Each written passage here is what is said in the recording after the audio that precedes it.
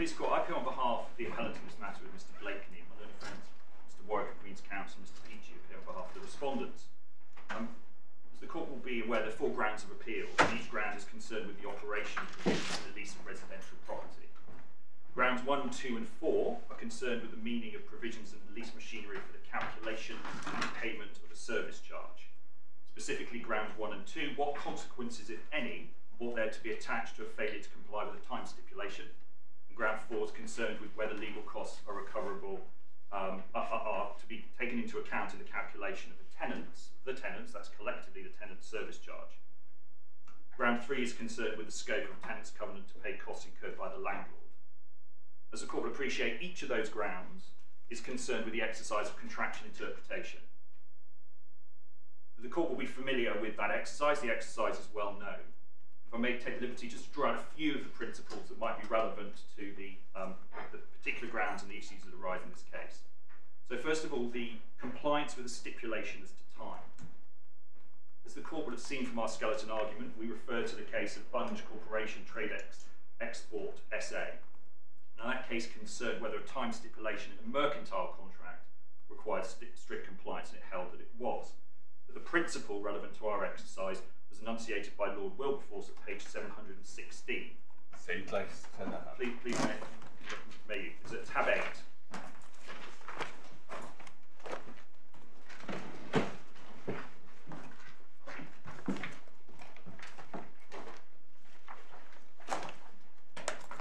In tab 8, it's page 716, the speech of Lord Wilberforce, and specifically at paragraph E. There's an approval of the statement of the law as it's expressed in Holdsbury law, including the footnotes, approving the House of Lords' earlier decision in United Scientific Holdings. Lord Wilberforce says, the statement there appears to be correct, in particular in asserting 1, that the court will require precise compliance with stipulations as to time, wherever the circumstances of the case indicate that this would fulfil the intention of the parties. And 2, broadly speaking, time will be considered of the essence in mercantile contracts. Second element there is not of application to this clause, it's the first one. That sets out principled approach. There, Lord Wilberforce referred to the United Scientific case. It's perhaps important to look briefly at that case because it was mentioned by Judge Cook in her judgment in the Upper Tribunal. Copies of tab 7. The issue in that case, there were 2 appeals that went before the House of Lords, was whether or not a time stipulation in a rent review clause required strict compliance, and it held that it was not. Just pausing, although the case is mentioned in the Upper Tribunal's decision, I'm informed by Mr. Blakeney that the case itself was not actually mentioned in argument. As you would have appreciated from the papers, I hope, the issue was one raised by the judge, it was one not articulated by the parties. Yeah. The principles can be taken from, I suggest, from 3 speeches. The first is that of Lord Diplock, and I'll ask you to turn to page 930, and specifically to paragraph G. So upon the question of principle which these 2 appeals were brought to settle, I would hold that in the absence of contraindications in the express words of the lease or in the interrelation of the rent review clause itself and other clauses, or in the surrounding circumstances, the presumption is that the timetable specified in the rent review clause for completion of the various steps for determining the rent payable in respect to the period following the review date is not of the essence of the contract. Lord Simon, in his speech, expressed himself in similar terms at page 944,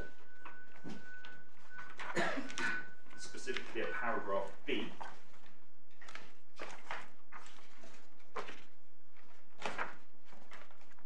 In my view, the modern law in the case of contracts of all types is correctly summarised in Holdsbury laws.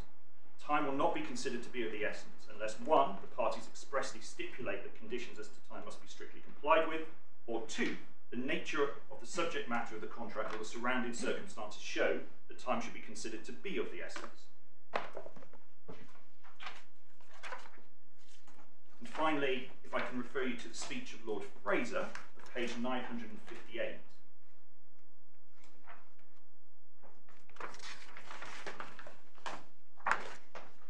Paragraph B through to D.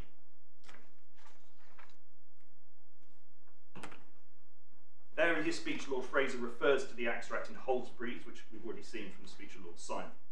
The paragraph beginning just below paragraph C. Clearly, neither the first nor the third of these exceptions is applicable, to either of the instant appeals. The question is whether the nature of the subject matter or the surrounding circumstances of rent review clauses as a class show that all or any stipulations as to time in such clauses normally fall within the second exception. So pausing there, it shows that the focus is on the clause, not the contract in its entirety. In other words, strict compliance can be required for certain clauses when it's not required for others.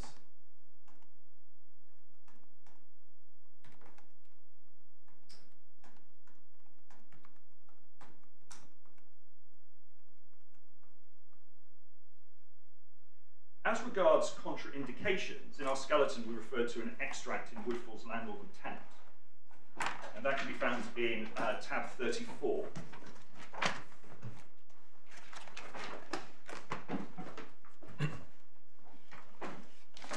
The extract at tab 34 is to be found at paragraph 818, say of Woodfall's Landlord and Tenant. And the two sentences I would like to just look at for a moment are to be found on the fourth line, the existence of a deeming provision. The existence of a deeming provision, expressly setting out the consequence of failing to comply with a particular procedural step, is a decisive or virtually decisive contraindication. If the court fails to give effect to such a provision, it is altering the substance of the party's contractual rights.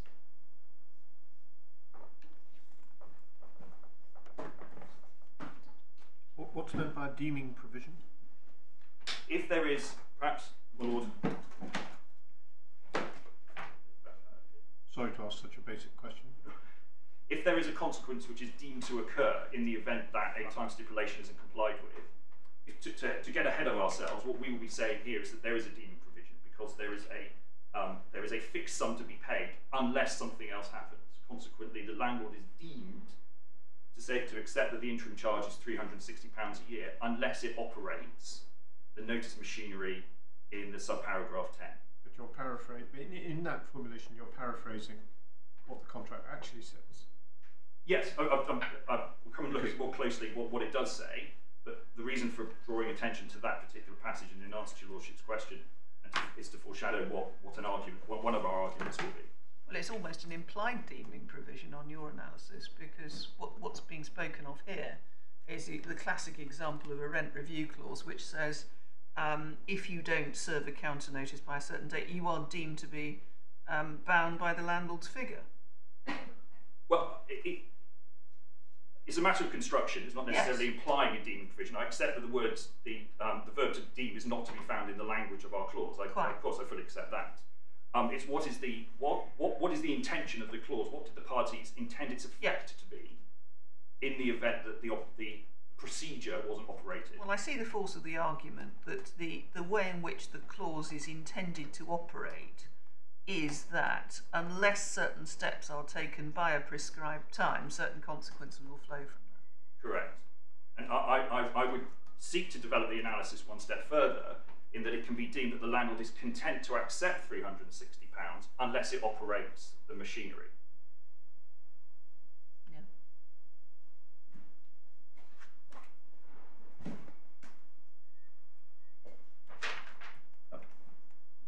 The next area, if I may, in terms of the approach to contractual interpretation, is the interpretation of service charge provisions. And just briefly, I think you said there were two sentences. They were those two sentences, weren't Yes, they were. Yes, I follow. Yep. Thank you. The next area, if I may, just instruct the court with as to the correct approach to contractual interpretation, is the interpretation of service charge provisions, which is materially relevant to this appeal. And as you will have seen from the paperwork, considerable reference is given to a case of Cellar House and Mears.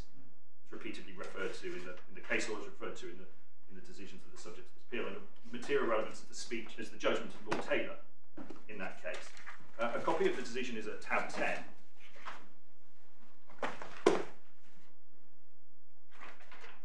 And the issue in that that case was whether costs that the landlord had incurred in proceedings against other tenants were recoverable from this tenant under the service charge machinery. And the clauses that were under consideration are to be found at the bottom of page 154 and the top of 155.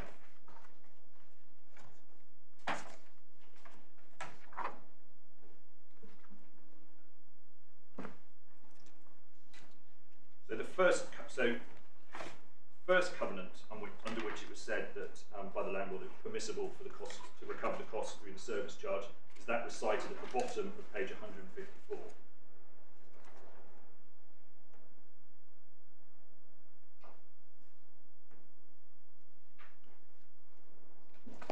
And the second is over the page at page 155.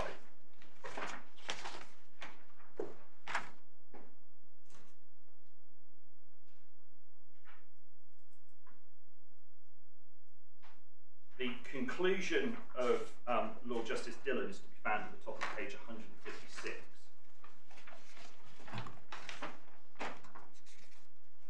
Expresses himself as having a certain hesitation on this point in the light of the argument in relation to the position where solicitors are instructed by the managing agent as to whether those might be said to be costs of the managing agent. That doesn't arise here. There's no suggestion that the lawyers were instructed by the managing agent. It does not appear from the evidence whether that was actually the case. On the whole, however, I've come to the conclusion that the judge was right in his view that the fees of solicitors and counsel are outside the contemplation of either of the two clauses that we've seen. And then we move to the judgment of Lord Justice Taylor.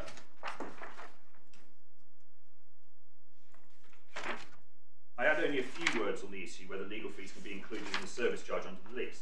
Nowhere in clause 54J is there any specific mention of lawyers, proceedings or legal costs. The scope of J1 is concerned with management. J2, it is with maintenance, safety and administration. On the respondent's argument, a tenant paying his rent and service charge regularly would be liable via the service charge to subsidise the landlord's legal costs of suing his co-tenants if they were all defendants. For my part, I should require to see a clause in clear and unambiguous terms before being persuaded that that result was intended by the parties. Accordingly, I agree with my lord that the terms of the two paragraphs do not extend to cover legal costs in the service charge. And it's the need for clarity and an absence of ambiguity that is the refrain that appears in subsequent cases. And significantly, that the judgment of Lord Justice Taylor has received very recent endorsement by this court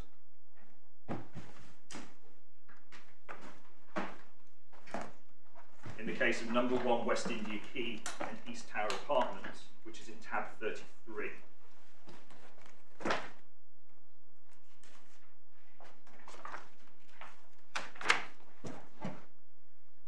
An issue in that appeal was whether the landlord's costs incurred in tribunal proceedings litigating service charge expenditure, and in particular the recoverability of utility charges, was recoverable through the tenant's service charge.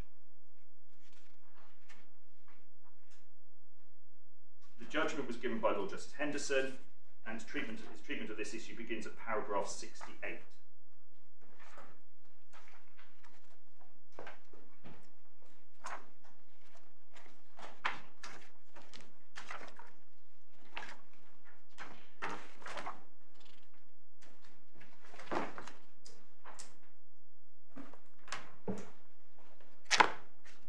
The relevant clause is found in paragraph 70. The reasonable and proper fees and disbursements payable by the lessors to procure the proper management of the residential premises as contemplated by the provisions of under lease, the provision of services, the calculation of service charges and the provision of service charge accounts. In the Upper Tribunal, the matter was considered by the Deputy President.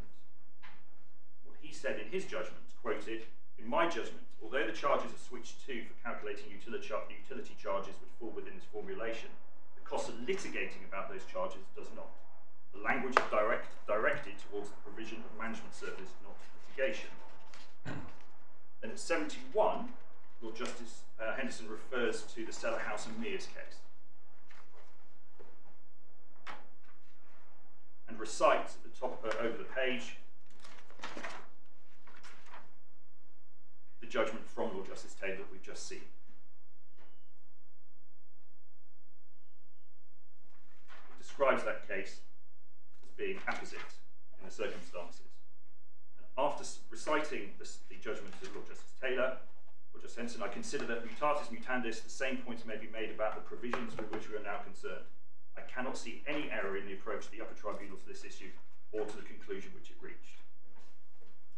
We say that's a very recent endorsement that what was said by Lord Justice Taylor still rings true.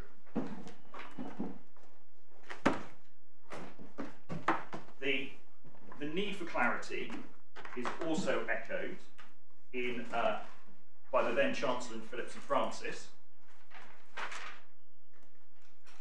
That's to be found at tab 22.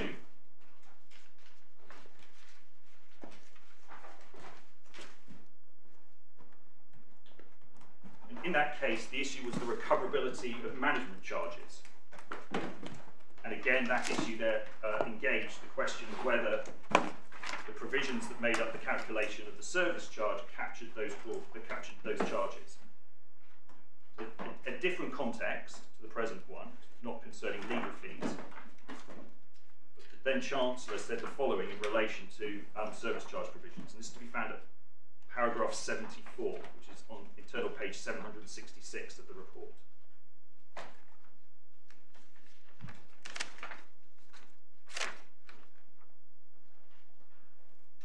Paragraph 74, the reported cases are generally consistent with the broad principle that it's reasonable to expect that if the parties to a lease intend that the lessor should be entitled to receive payment from the tenant in addition to the rent, that obligation and its extent will be clearly spelt out in the lease.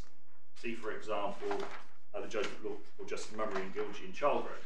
It is to be expected that the tenant will wish to be fully aware of any such additional obligation on which his or her continuing right to possess the land and to occupy it may depend. It is to be expected that the lessor will wish to make such a continuing additional obligation clear because it arises under a lease which will subsist through the successive ownerships of the reversion and the tenancy, because the lessor will not wish to be out of pocket in respect of services provided for the benefit of the tenant.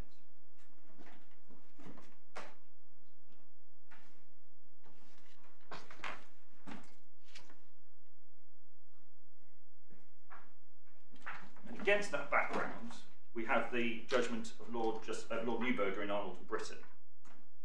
That's at tab 24.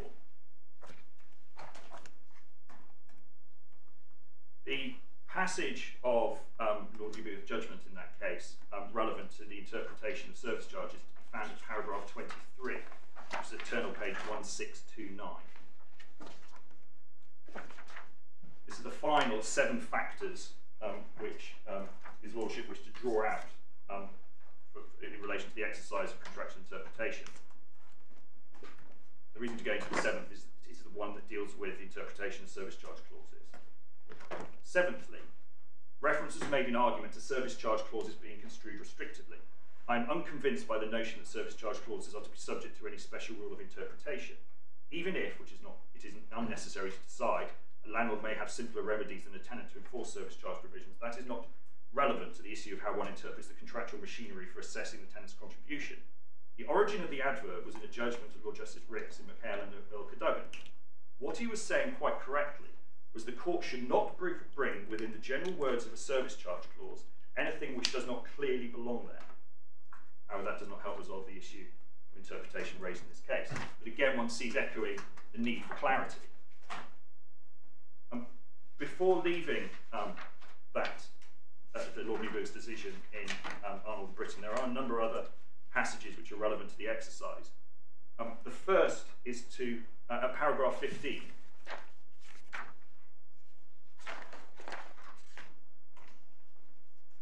And there, His Lordship summarises the key factors to be borne in mind when interpreting a contractual provision. You'll see at the bottom that they're in a series of Roman numeraled items. And it's the third of which is that what is relevant, what one has to have in mind is the overall purpose of the clause.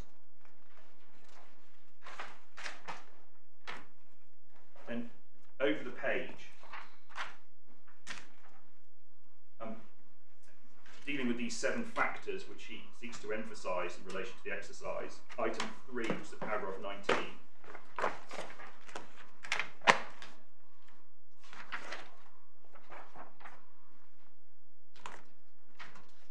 third point I should mention is that commercial common sense is not to be invoked retrospectively. The mere fact that a contractual arrangement, if interpreted according to its natural language, has worked out badly or even disastrously for one of the parties is not a reason for departing from the natural language.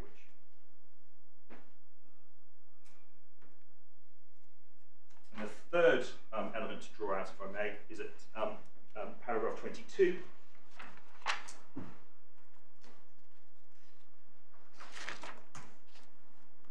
Sixthly, in some cases, an event subsequently occurs which was plainly not intended or contemplated by the parties, judging from their language of the contract. In such a case, if it is clear what the parties would have intended, the court will give effect to that intention. An example of such a case is Aberdeen City Council and Stuart-Smith Group, where the court concluded that any approach other than that which was adopted would defeat the parties' clear objectives, but the conclusion was based on what the parties had in mind when they entered into the contract.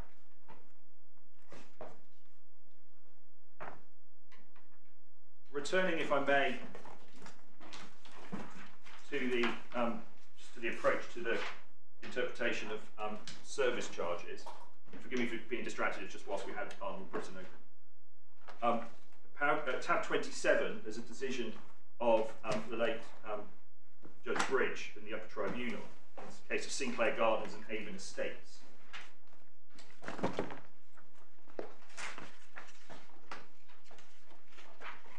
That was a case concerning the recoverability of legal fees incurred in tribunal proceedings through the service charge.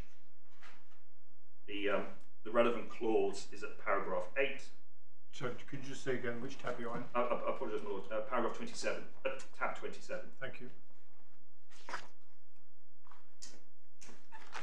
There was another case concerning the recoverability of legal costs through a service charge. At paragraph 8, you see the relevant clause, which is at subparagraph 2. The employment of architects, surveyors, solicitors, accountants, contractors, builders, gardeners, and any other person, firm, or company in or in relation to these, probably required to be employed in connection with or for the purposes of or in relation to the estate in the block or any part thereof.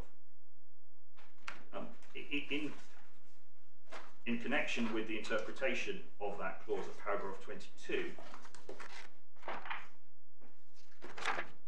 His Honour Judge Bridge pulls together those three cases of Seller, House de Mears, Phillips and Francis, and what was said by Lord Newberger in Arnold and Brisson.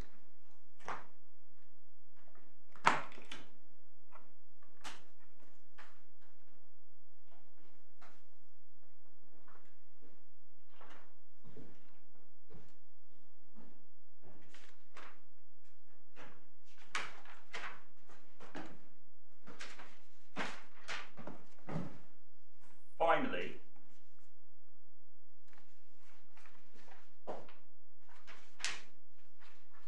there is the judgment of Lord Justice Sedley in Rees and Peters.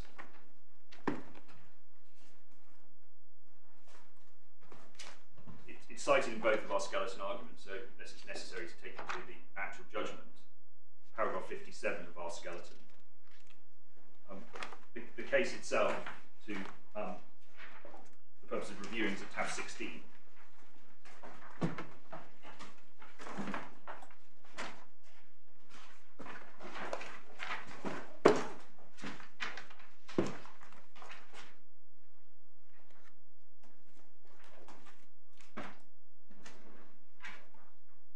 And it's the whole passage about the importance, not making assumptions as to what words mean, even if they're of common phraseology, to reflect upon the actual words used. For present purposes, we want to focus on paragraph 30, that's internal page 312.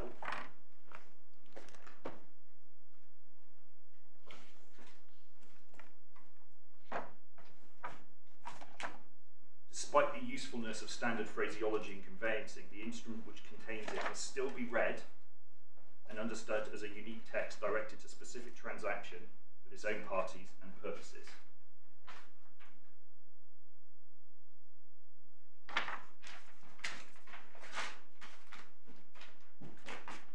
If I may move now to look at the lease. That's to be found in the supplemental bundle, tab 1.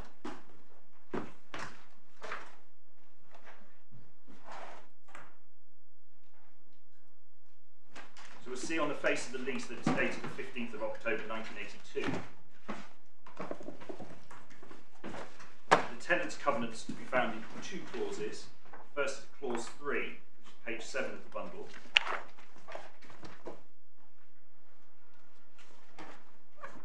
So clause 3, there the tenant covenants with the landlord to observe and perform the obligations set out in the fourth of the schedules to the lease.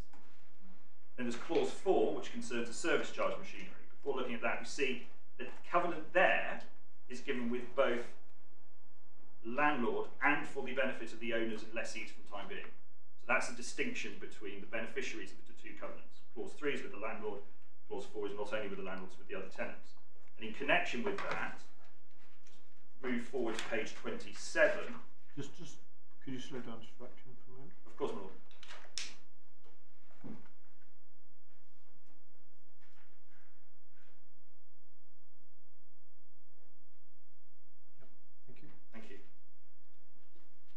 In connection with that, with those lessee covenants, you'll see at page 27, which is to be found in sixth schedule begins at page 26, and those set out the landlord's covenants. You'll see it subparagraph 2 on page 27.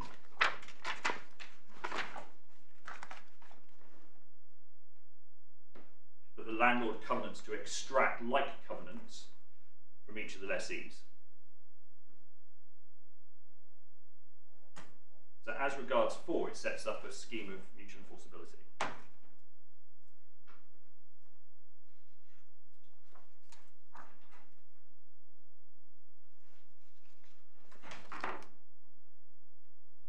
Going then back to page 7, we look at clause 4, which is the service charge machinery. Clause 4, subparagraph 2. Subparagraph 2.1 identifies that the expenditure, so that's the service charge cost, the cost that will be taken into account in determining or calculating a tenant service charge, are the costs the landlord spends in connection with the matters sent out in the 7th schedule. It's not in connection with, it's on the matters. On the matters, sorry.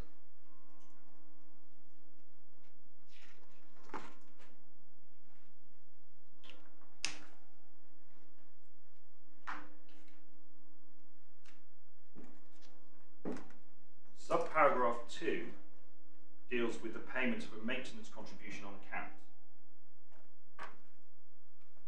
So to pay the maintenance contribution specified in paragraph 9 of the particulars are on the front page of the lease, which is at page 3 of the bundle, and that specifies the contribution to be £360 per year. Or such revised sums shall be calculated in accordance with the provisions of paragraph F, paragraph 10 of this subclause, as a contribution towards the maintenance charge. Such sum to be paid to the lessor by equal half-yearly payments in advance on the first day of April and the first day of October in each year, the first payment being proportionate part thereof, calculated from the date hereof to the 1st of April. Subclause 10 is at page 10 of the bundle.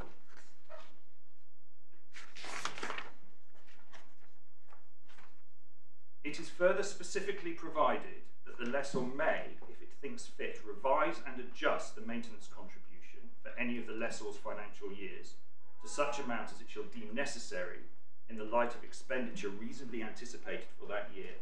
Notice of such revision and adjustment to be served on the lessee not less than 1 month prior to the commencement of that financial year, and that maintenance contribution so revised and adjusted shall be payable by the lessee in accordance with paragraph 2. So the revised sum equally falls to be paid by 2 equal half-yearly instalments on the 1st of April and the 1st of October.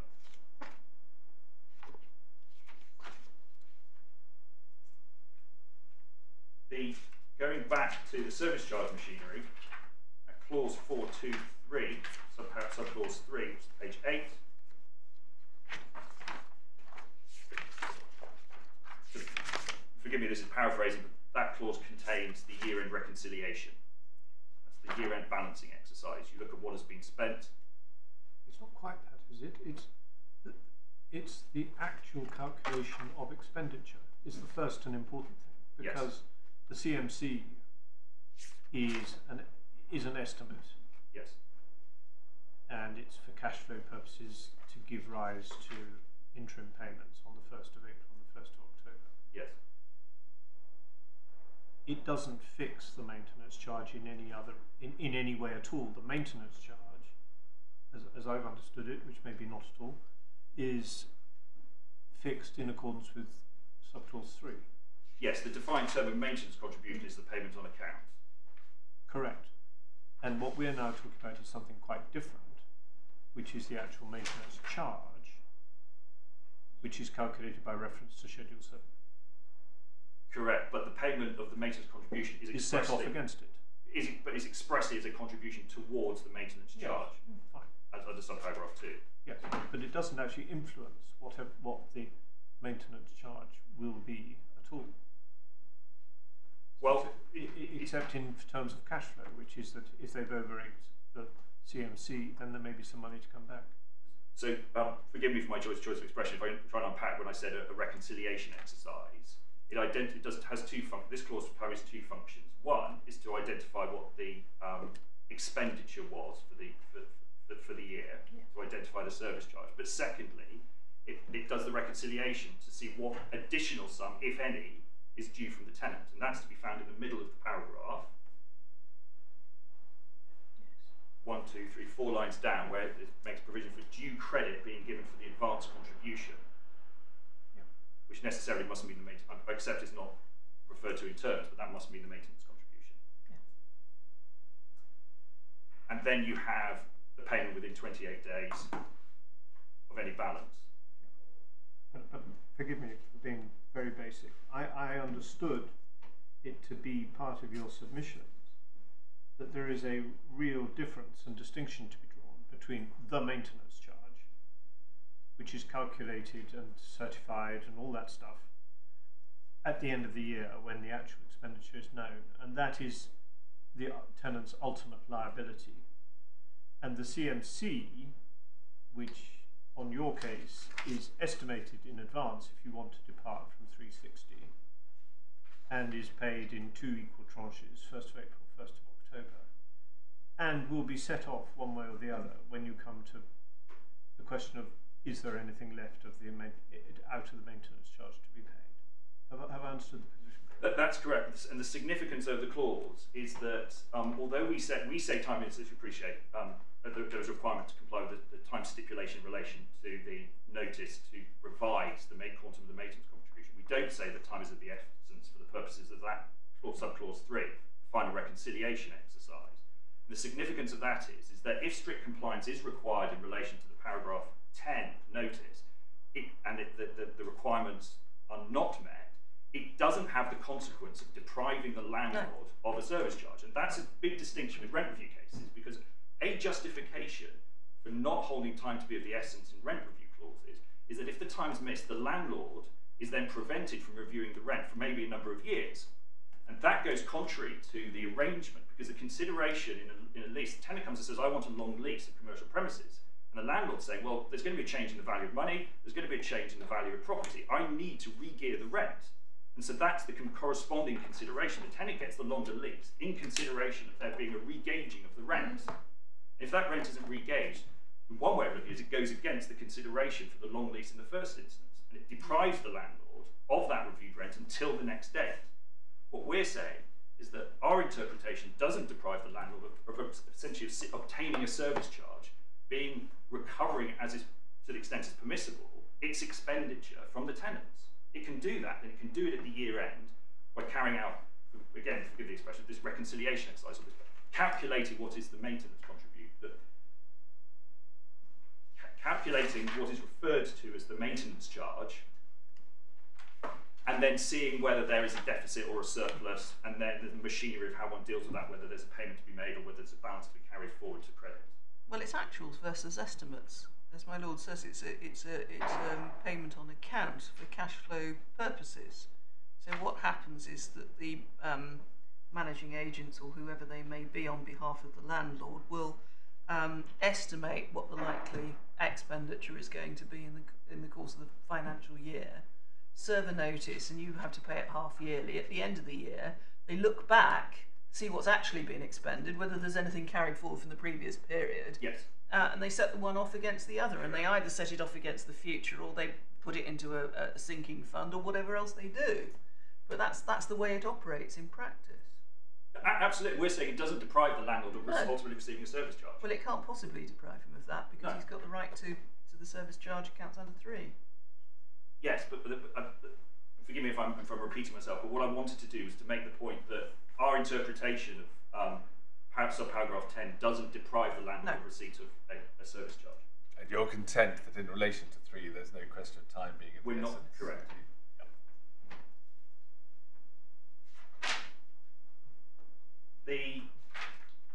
All that happens, if you are right, is that that he's delayed in recovering what is due to him.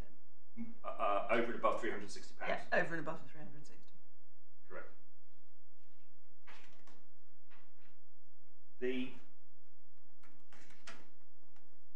And we're just looking at paragraph 3 because there is a time stipulation within there, and that's where one has done the reconciliation between the estimate and the actuals.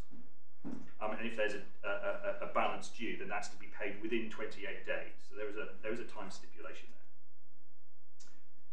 there. And there's an interest provision later on, isn't there? Yeah. And then there's an interest provision later on. But the point is the choice of language. There's a payment within 28 days, whereas when one looks back to paragraph 10, it's not less than 1 month.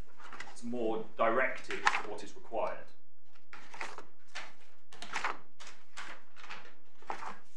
Then paragraph 5, subparagraph 5, pardon.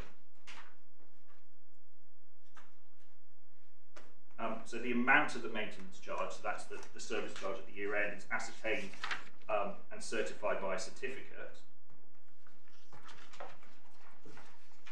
And then following service of that certificate under subclause 8,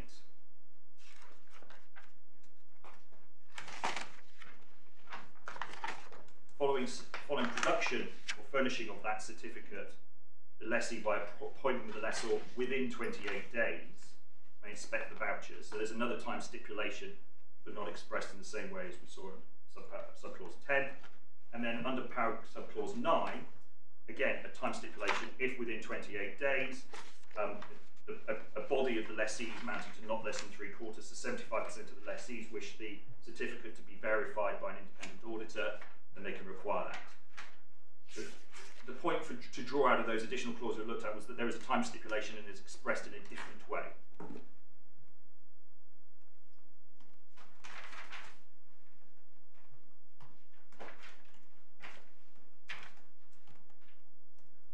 And then we have Schedule 7, which identifies the matters on which the landlord may incur expenditure, which then form the basis for calculating the maintenance charge. So Schedule 7, relevant there is to ground 4, is paragraph 5. So Schedule 7 begins at page 30. So the introduction costs, paragraph page 30, costs, expenses, outgoings and matters in respect to which the lessee is to contribute by way of a service charge. And then relevant to ground 4 of this appeal is paragraph 5,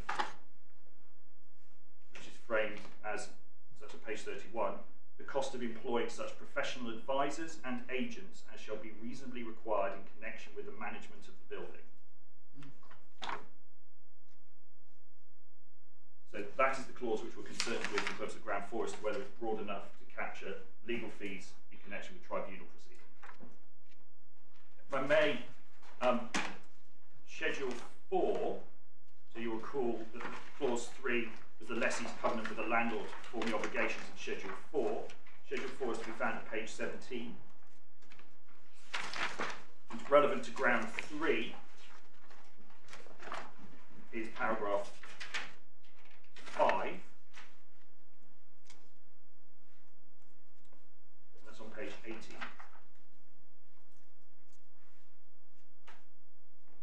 So there, the tenant has covenanted with the landlord to pay all costs, charges, and expenses, including solicitors' costs and surveyors' fees, incurred by the lessor for the purpose or incidental to preparation and service of a notice under section 146 of the Law of Property Act 1925, notwithstanding forfeiture may be avoided otherwise than by relief granted by the court, and to pay all expenses incurred by the lessor incidental to the preparation and service of a schedule of dilapidations at the expiration or sooner determination of the term hereby granted. So the focus is on the words for the purposes of or incidental to the preparation and service of a notice under section 146. Yes, relevant to the interpretation is I would say, the final clause of the sentence, which also directs to pay for the preparation and service of a schedule of dilapidations. Because you'll appreciate from our argument, it's as much as the words that are used as the words that are not used. It's the omission of the word proceedings. And so what we say is this clause is directed to the preparation of documents. It's not concerned with proceedings. One, because proceedings isn't there, but two, the focus in the first part of the clause is on the notice, and that's echoed in the cost of preparing a schedule of terminal dilapidations. It doesn't refer to the cost of any proceedings in connection with any terminal dilapidations liability. But you can't sort of reverse engineer from the fact that you don't, for example, have to go to a court in order to set up a schedule of dilapidations, to say that therefore the cost of going to court in order to set up a section 146 notice. I'm using set up in the broadest possible sense, thereby avoiding the issue. You can't reverse it like that and say, because it doesn't apply to dilapidations, it doesn't apply to section 146 notice, can you? Well, I would say it's because each is a step, because simply serving a 146 notice doesn't entitle the landlord to forfeit. There's still another step, which is a proceedings. And at the time of the lease, if there was a dispute about whether there had been a breach, that would need to be conducted within proceedings. So it was a necessary part of the elements of forfeiture that there would be proceedings. And the same with terminal dilapidations. A service schedule, if there is a dispute about it, there will necessarily be proceedings. But the difference is, a schedule of dilapidations has effect without it being inevitably necessary to go to court. The section 146 notice, as I understand the position, is effectively ineffective unless you go to court and get the ruling. I would disagree with that, no, because the function of a 146 is a warning shot across the bows. Because if one looks at section 146(1), a landlord who remedies the breach specified in the section 146 notice and pays reasonable compensation avoids forfeiture. When you say, I think you said a landlord, you mean the tenant? It's a tenant, I beg your pardon, yes. Yeah. Just sort of looking at the language, it appears on its face, at least, to envisage that the charges and expenses that are to be recoverable are in anticipation of the production of, in the one case, the notice, and in the other, the schedule of dilapidations. In other words, it's steps leading up to and necessary for or incidental to the preparation and service of a notice, rather than what happens after you've served the notice. Well, yes, but when we, you may recall in the Upper Tribunal's decision, when Judge Cook set out a table of different cases to show the clauses, and you'll see there's a repeated refrain of difference with our clause, is that it goes further. It's not just the cost of incidental preparing notice, but it's also or in contemplation of proceedings. And so there is a distinction between the drafting of our clause and those clauses, and that there has been, I would say, a conscious omission. Quite. That's the point I was making. Is that what you don't have is any reference to proceedings at all. So you're looking at the language that is there, and looking at the language as it stands without reference to incidental proceedings or anything else. It seems to me, on a first glance, that the charges and expenses and costs that are incurred are in relation to the preparation and service of the notice on the one hand, or the preparation and service of the schedule of dilapidations on the other, which means that the end product is the document. Yes. And so it can't, as a matter of normal language, refer to anything that happens after that document has been prepared and served. Yes, albeit that the respondent's argument is that it is broad enough to now capture proceedings because there has been a change in the legislation which has moved the proceedings to a stage in the process that precedes the notice. Well, that's the $64,000 question, because if you cannot get a notice without jumping through certain hoops and going to court, then why aren't the costs, charges and expenses for the purpose of the preparation and service of a notice? Because you can't prepare and serve a notice without jumping through those hurdles. Well, you correct, but it doesn't necessarily follow that the breadth of the word for the purposes of encapsulates proceedings, because at the time there was always going to need to be proceedings. The structure of forfeiture always required proceedings if there is a dispute as to whether there's a breach.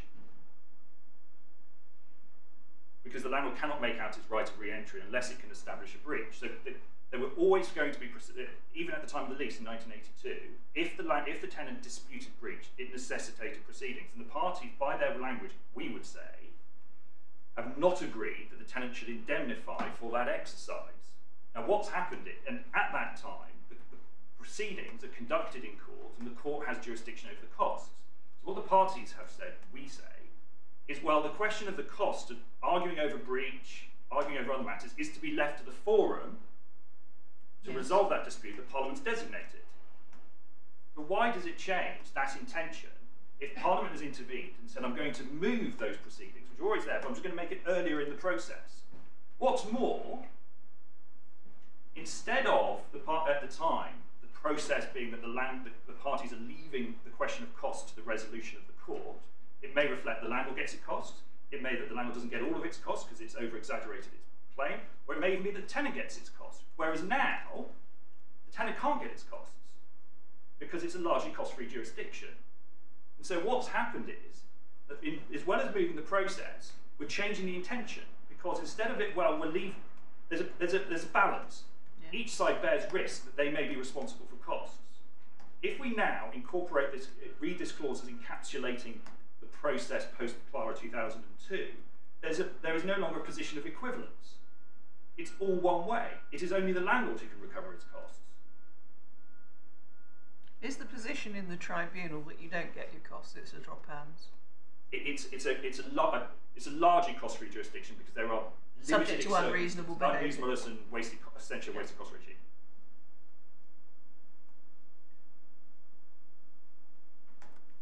So your position is that if you look at it objectively from the perspective of the reasonable onlooker or bystander at the time that this contract was entered into, which you must, it's clear that at that stage it was contemplated that litigation which would be in practical terms inevitable but would come after the service of the notice would be left to the tribunal, in which case the winner would get the costs and the loser would not.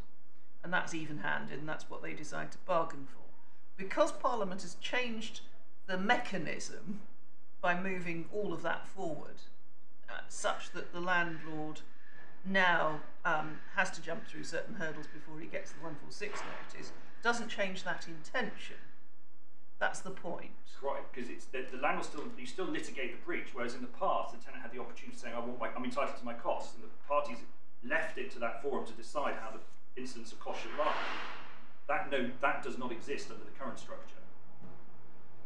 Now you're covering a lot of ground, which will that to save you time later on. But I am concerned that you should be able to develop your submissions systematically. Yes. Have we looked at what we need to in the lease? Well, there were a number of other provisions which I can come to in the argument. It's part of the iterative process to see where else in the lease you see the word proceedings, where else you see in the lease expressions of solicitors' costs, and where else you see in the lease machinery for enforcement. Yeah. But we can look at those when we come to them. In which case you come on now to use your grounds 1 and 2, really? Or are there other things you need to tell us about before we get to grounds 1 and 2? No, what I was going to briefly deal with in terms of the legislative framework, I think we've just done in light of the exchange with the ladyship. Is it worth just showing us the provisions? Yes.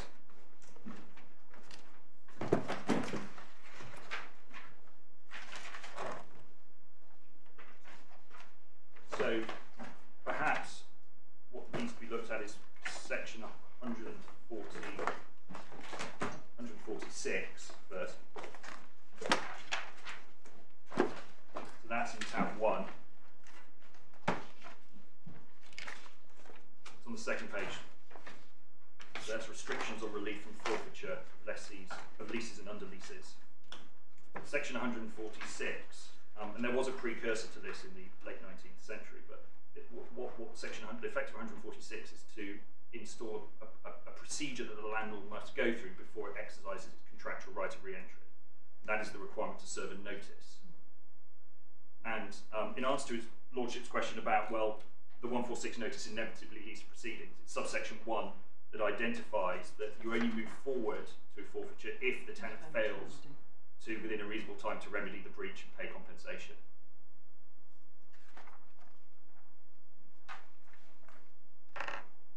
Yeah.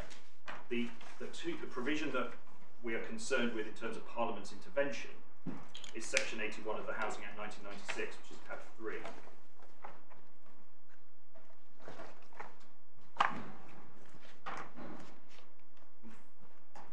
The first intervention, so there's an intervention at 2 stages. The first came in with the Act in 96, which is Section 81, subsection 1.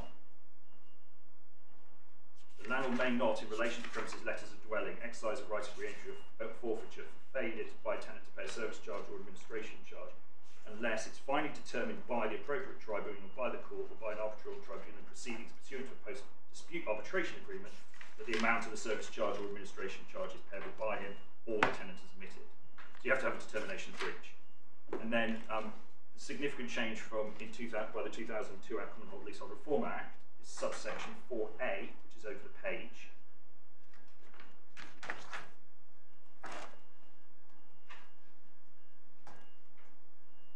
The effect of section 4A, references in this section to the exercise of a right of re-entry or forfeiture include service of a notice under section 1461. So, as Malay identified, what's happened is that you now need to have that determination or admission. Before the section 146 notice. Before the section 146 notice. We've included, but not relevant for the purpose of this appeal, there are similar provisions in relation to other forms of breach of tenancies. So this is concerned with service charges, administration charges being contractual agreements to pay a sum other than rent or service charge. But there's like provision, so for example, if you fail to repair or if you cause a nuisance, and those, for completeness, are dealt with under section 168 of tab 4, section 168 of the Commonhold and Leasehold Reform Act 2002.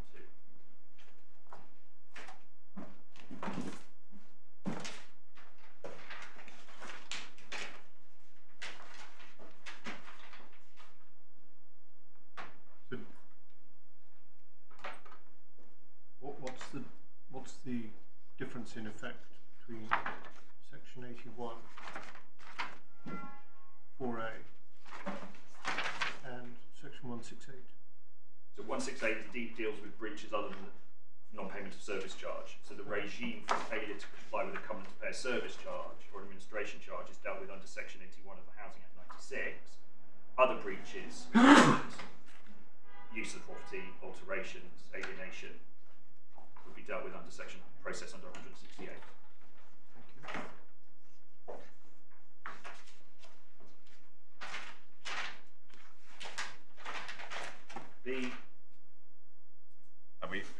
We haven't got, have we, the costs rules?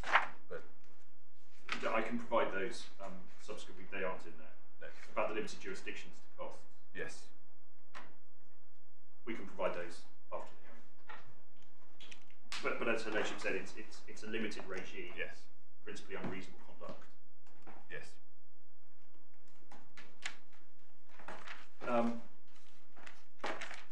Naturally keen to move straight to grad. There's just, if I may, just quickly look, just to have it in mind, the demand for the interim charge, which is in the supplemental bundle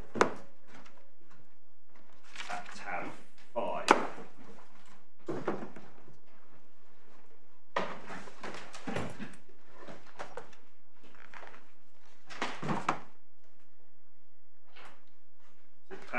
5, supplemental bundle, page 54. So this is a demand raised on the 15th of August 2019, and this was for the first time for these relevant years. Was there a demand made to increase the maintenance contribution beyond 360? Was this the first time ever? I phrase it in that way because I don't know, go all the way back to 1982. I can answer And that is question. it your case that if you want to be above 360, you have to serve expressly each year? Correct. Or if you, and is that because it's an estimate of what you have what you anticipate your expenditure to be over the next 12 months? For a particular year, correct. And my understanding is that wasn't the respondent's position in the Upper Tribunal. That was rejected by the Upper Tribunal, and there's no cross appeal against that finding. Yeah. So we deal with it on the basis that such a notice is year specific. correct. Thank you. So for the year 2018-2019, so that's 1st of April 18 to the 31st of March 19, the notice for that year was given on the 15th of August 2019. Yes. And the first 4 items, the year is wholly past, and the next 2 items, the period is current, but notice is not served before. Correct. And just because the 2 items, they're items in respect of a single period. So this is not a demand for the 1st of October. On the 15th of August, they're not demanding an instalment on the 1st of October. They are demanding an instalment retrospectively back to the 1st of April.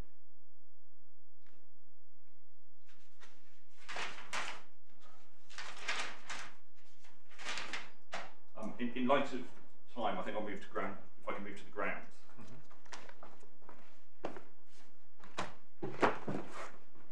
So grounds 1 and 2. The distinction between the 2 grounds being whether ground 1 requires strict compliance. If that's not right, is there any limitation, timing limitation, on when notice can be given? Because the effect of the Upper Tribunal's decision is that time is generally at large, subject to any statutory limitation. So you can serve it after the end of the year. Well, and it was served after the end of the year. Yeah, exactly. Despite the fact that on its face it says you've got to serve it before at least a month before the year end, that's construed as meaning you can serve it after the year end. Correct. Bit difficult, that. I would echo that. But start with ground 1. So that's where I say that we say there needs to be strict compliance. So what we're looking for is, do the circumstances of the case indicate that strict compliance would fulfil the party's intentions? Are there contraindications that time is to be of the essence for the purpose of this clause?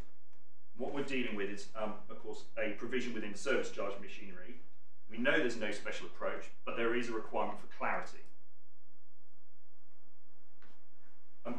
We say it is useful to have in mind what the Deputy President said in the case of London Borough of Southwark and Boakye in relation to service charge machinery, and that's to be found at tab 20 of the bundle.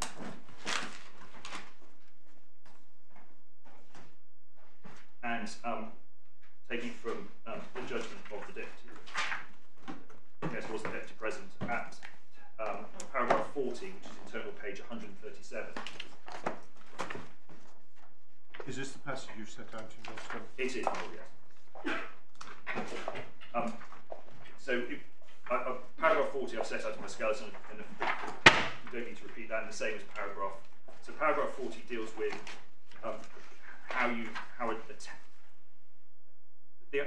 the purpose of a lease is that the tenant can look at it and read it and understand what their obligations are without having to rely on legal advice.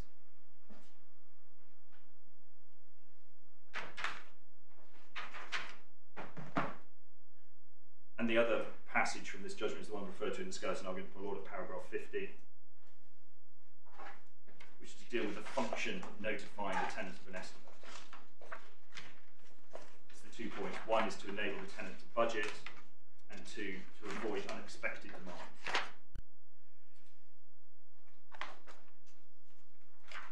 And we say that's relevant here because we have a structure the tenant knows that they have to put to one side £360 a year unless they are told otherwise. So that enables them to budget.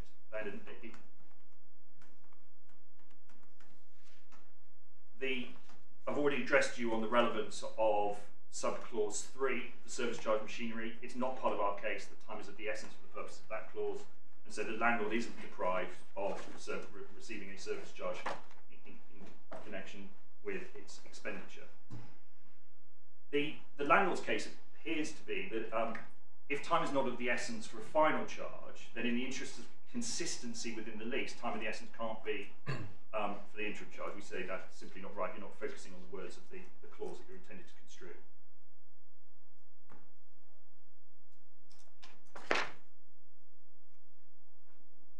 So what we need to do is consider what circumstances and what contraindications are there at the time circumstances are there, it was the party's intention, or what contraindications are there. Well, first, there is the very nature of the provision. So it's to enable tenant to budget and avoid unexpected demands.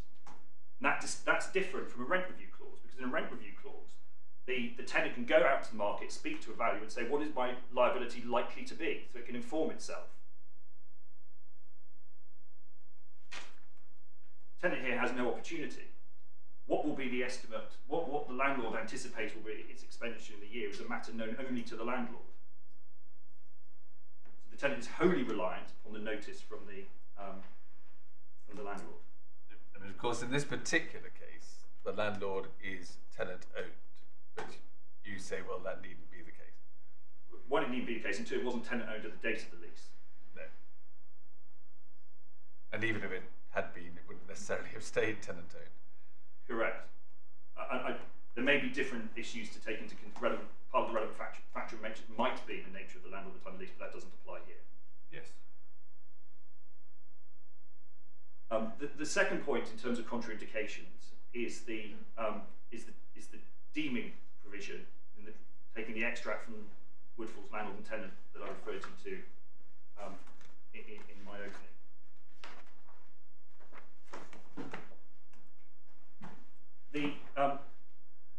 I was in error, I believe, in answer to your Lordship's question about when you said, well, the effect of my argument is to imply a deemed provision. Is I think the question that you put to me, and I was saying, well, it's a matter of construction. And I said, well, actually, you don't see the word deemed in the clause. That's not right. That's me not being right. So one can see that the word does appear in paragraph 10. So supplemental bundle, first divider, page 10.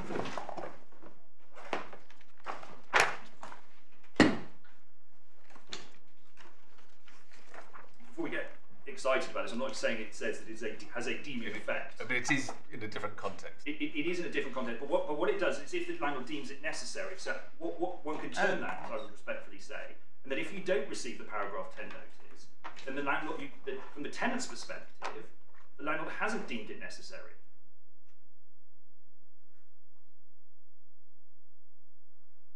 Because there is an imbalance here. The tenant is entirely reliant on what the landlord tells it. I've got something which is bugging me, so let me just get it out of the way. There's a citation in your skeleton from Lord Wilberforce where he talks about breach. It's quite early on. To my way of thinking, we're not talking about breach at all. What we've got is what in other jurisdictions you might describe as a trigger. Yes. And one way of looking at this clause is very simple, which is if you want to trigger certain consequences, you've got to do something. Yes. If you don't, you haven't triggered it. Why is it more complicated than that? Because the way that it was analysed by the Upper Tribunal was that if you don't trigger it by the time, you haven't lost the opportunity to trigger it at a later time. But that doesn't follow the language of the clause. It doesn't follow that. But so far as the structure of the clause is concerned, if you want a consequence to follow, you have to do something, which is serve a notice within not less than a month before. Yes. Why is it more complicated than that?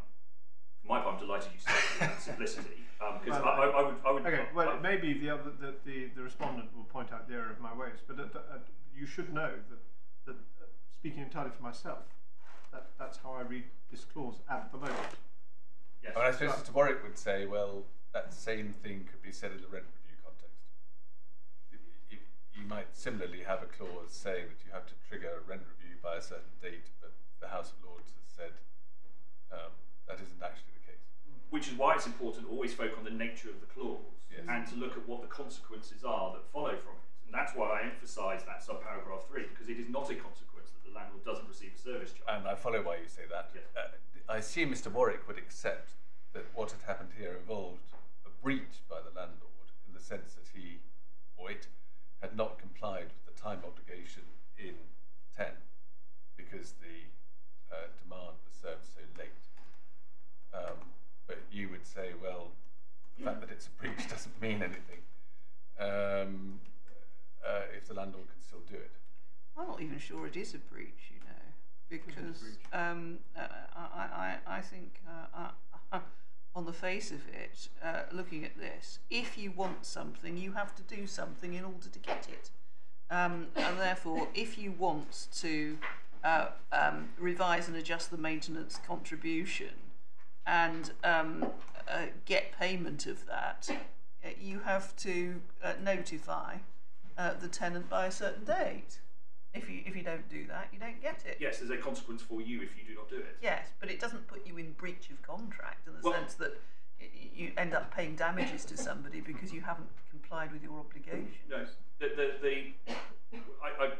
in my skeleton, or in our skeleton, we reference the speech of Lord Wilberforce in the Bunch case, which is where your lordship is referring to. It does talk about breach. But in the passage that I looked at for the purposes of the argument, it wasn't anchored on there being breach. It's anchored on compliance with a stipulation as to time. And this is a stipulation as to time. What we're concerned with, what are the consequences if you do not comply with that? Is it that you have lost the opportunity, or have you not? And it is a trigger. Yes, it is. It's you're going down a particular path, and you will deviate from that path if something is done. A trigger in the change in the tracks. Well, also standing back and just looking at the nature of what is being claimed here. If it's an estimate looking forward based on what you think you're going to expend during the year. You then tighten up the estimate by reference to actuals at the end of the year, and you get the actuals. So as my lord has said, it's really a question of budgeting and cash flow. If you think it is likely that you are going to expend more than the set figure, which is in the lease that you can get as a minimum anyway, half yearly, then there is an opportunity, almost like an option. You've got the opportunity to claim more in advance, but you'll get the whole sum once you've expended it. It's just a question of cash flow. Yes. I hadn't used the expression option because that's one that the House of Lords sought to distance itself from in terms of interpretation of rent review clauses. But absolutely, and I would respectfully add to that all of this operates for the benefit of the landlord. Yes. It doesn't benefit the tenant. It's not like an estimate, because if you have it free of an estimate, so where you have quite commonly, it's more common, I would respectfully suggest, in leases that there isn't a fixed interim charge. So the lease doesn't provide that you will pay a certain amount unless a certain machinery is operated. It's rather the landlord will inform you what it anticipates it will expend. Here is our estimate, and here is your liability. And there, the estimate, this is what the Deputy President was saying in Boakye, which is why the landlord couldn't waive the contractual requirements of an estimate, is because it operates for the benefit of both. Because the tenant then knows what it needs to budget, how it's not going to be hit with an unexpected demand. Whereas here, what we're dealing with is something that is solely for the benefit of the landlord.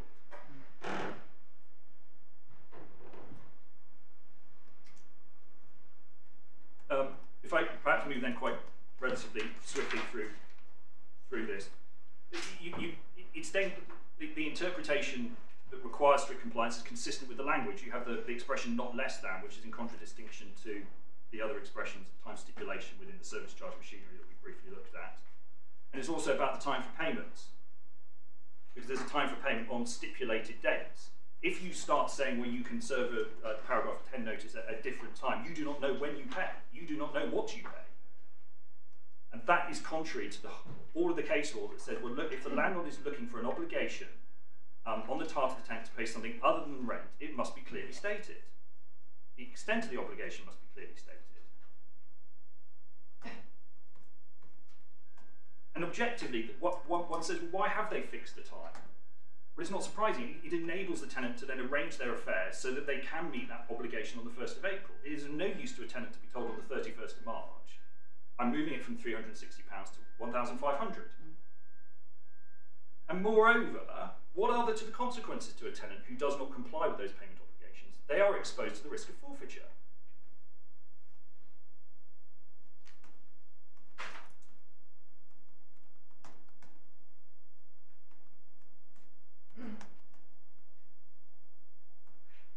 So, for all of those reasons, we say the circumstances of this clause are such that it was clear that it was the intention of the parties that there be strict compliance.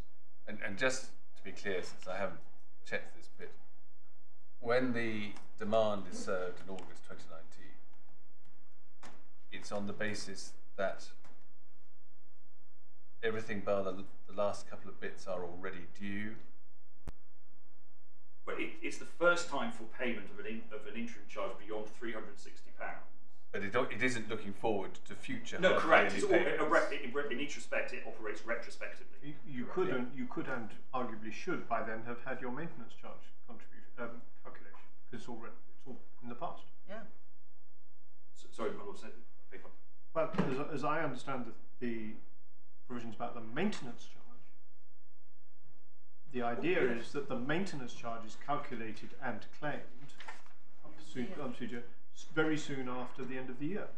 Correct. Year. So these first 2 year periods, they should be. There's no reason why that we know of why they shouldn't have been already claimed as maintenance charge. Correct, and that would have avoided the whole argument about an interim charge, because they would have just said, "Here's your liability for the final charge. You didn't pay anything on either nothing or anything more than £360, and therefore there is a credit due on, as you say, maintenance charge." So that protection was there for the landlord. And I haven't thought this through either. The other disputes we have in this case in relation to grounds 3 and 4, would they have an impact on whether the landlord could already have finalised the service charge claim for these years? Whether it could have finalised. I mean, one reason why the landlord hadn't finalised its service charge be that it had outstanding issues otherwise? Well, it can't have been its intention not to do it to avoid a waiver, because if there's going to be an active waiver, then you have that by demanding on the 15th of August 2019. Yeah. So it can't have objectively been to avoid a waiver. In terms of resolution on ground 3, those are concerned with costs of earlier tribunal proceedings, so a finding on this doesn't affect that argument. Insofar as ground 4, then there are costs of these proceedings to deal with those interim charges that we say are not recoverable through the service charge. But they could have stuck them into their estimate. Final maintenance charge certified appropriately, and then you could have had the argument about it. Correct. And then we would have still said that's not because it still focuses on, is it a charge captured by Schedule 7? Yes. Correct.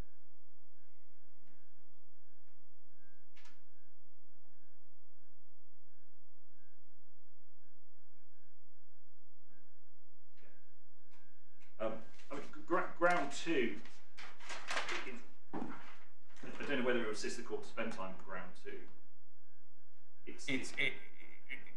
It's the same but recast without strict time of the essence, but correct. taking account of the provisions of the lease. Yes, and so then it's a question of, well, where does one draw the line?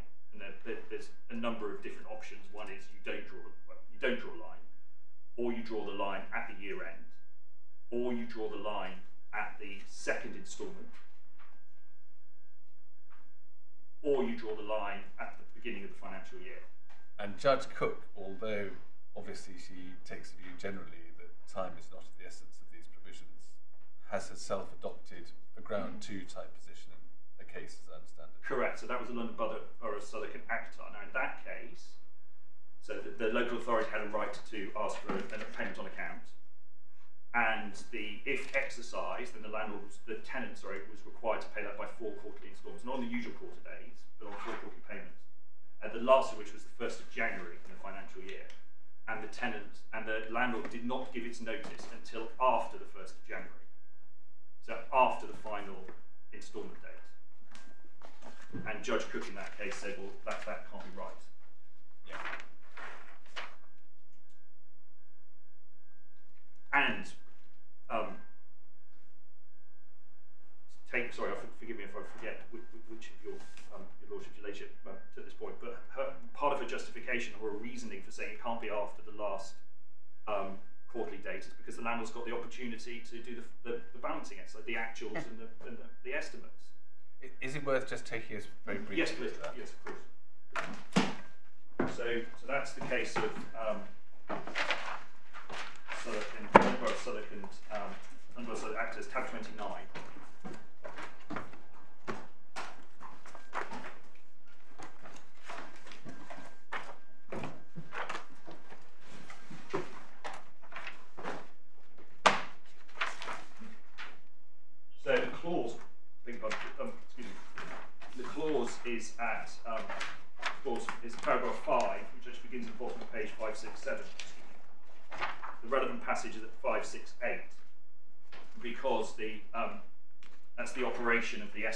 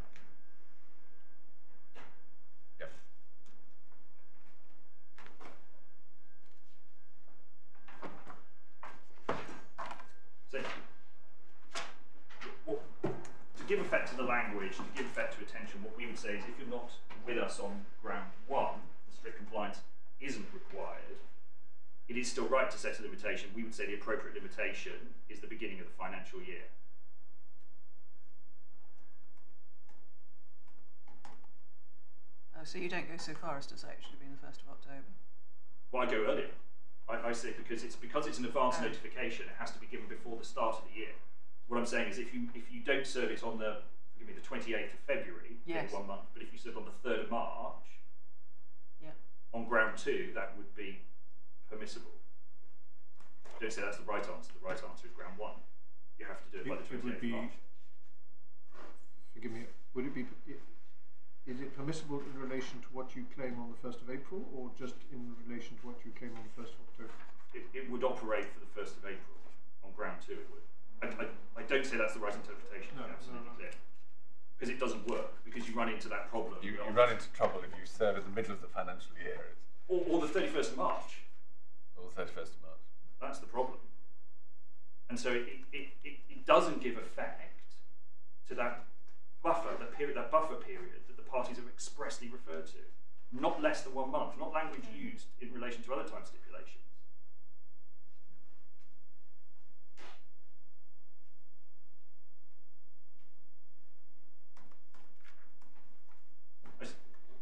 I suppose a different way of putting ground 2 is even if you say, well, it doesn't require, time is not of the essence, it's a trigger and it falls under a different consideration, you might say, well, that doesn't make out ground 1, but then for the purposes of ground 2, I would say that the latest time it can be given is 1 month before the start of the year. Seems to come to exactly the same thing. But for different reasons. Yep. If I may move to ground 3.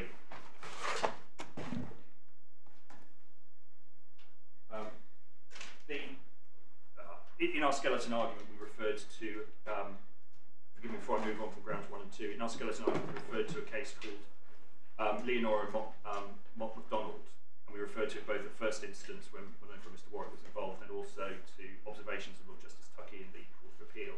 You have the citations in my skeleton argument. They make weight to the points that we've already made about it not being sensible to be able to serve a notice after the start of the financial year, an estimate after the start of the financial year. And then as regards Lord Justice Tuckey in the Court of Appeal, it would be a surprising construction if time was generally at large so that you could serve a demand 6 years later. But you have those citations in our skeleton.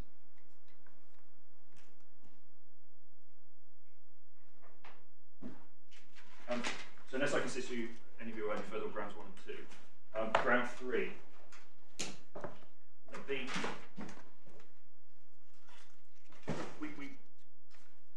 Forgive me if I try and take this in a way that doesn't repeat some of the issues that we've already explored when we were looking at the clause.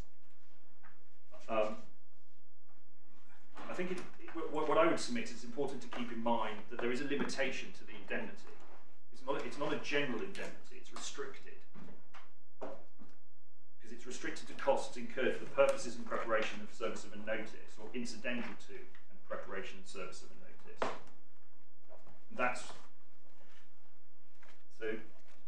That's why we say it makes no reference to the word proceedings. Here it would be worthwhile looking at the lease and some of the other clauses just to see the purposes of an iterative approach to the interpretation that the word proceedings does appear elsewhere.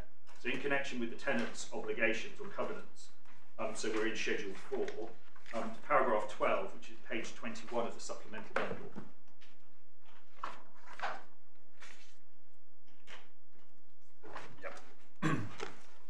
So that is an indemnity given by the tenant to the landlord in the event that the tenant fails to comply with the provisions of the Town and Country Planning Act. And the breadth of the indemnity is to be found in the last 3 lines of the clause.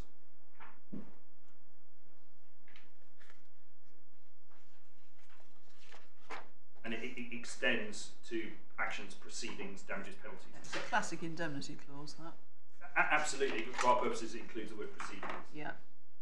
And that's echoed in the clause below, paragraph 13.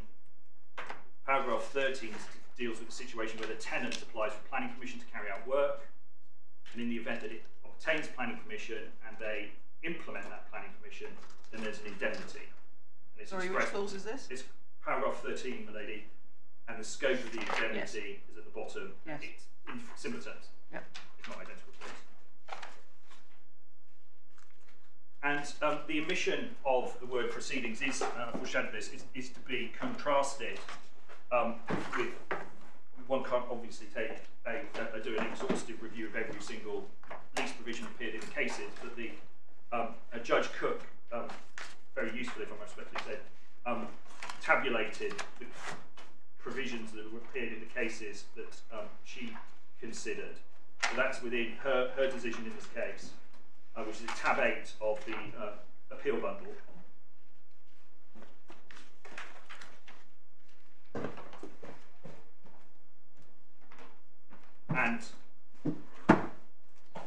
there, the exercise that Judge Cook usually carries out is to reduce that table in addition to our case. This is paragraph 64. I beg your pardon, yes, 64, my lord, yes.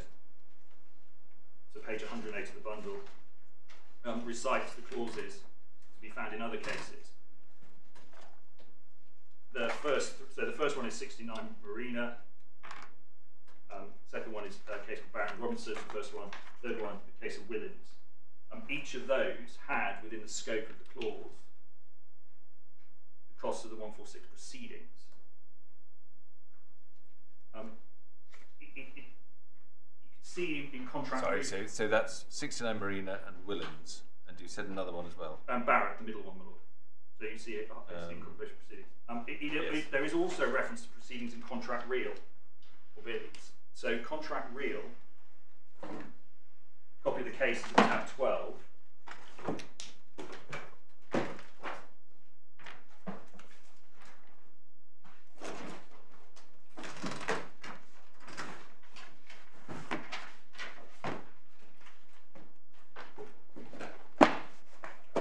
Tab 12 is the case of contract real and Davies.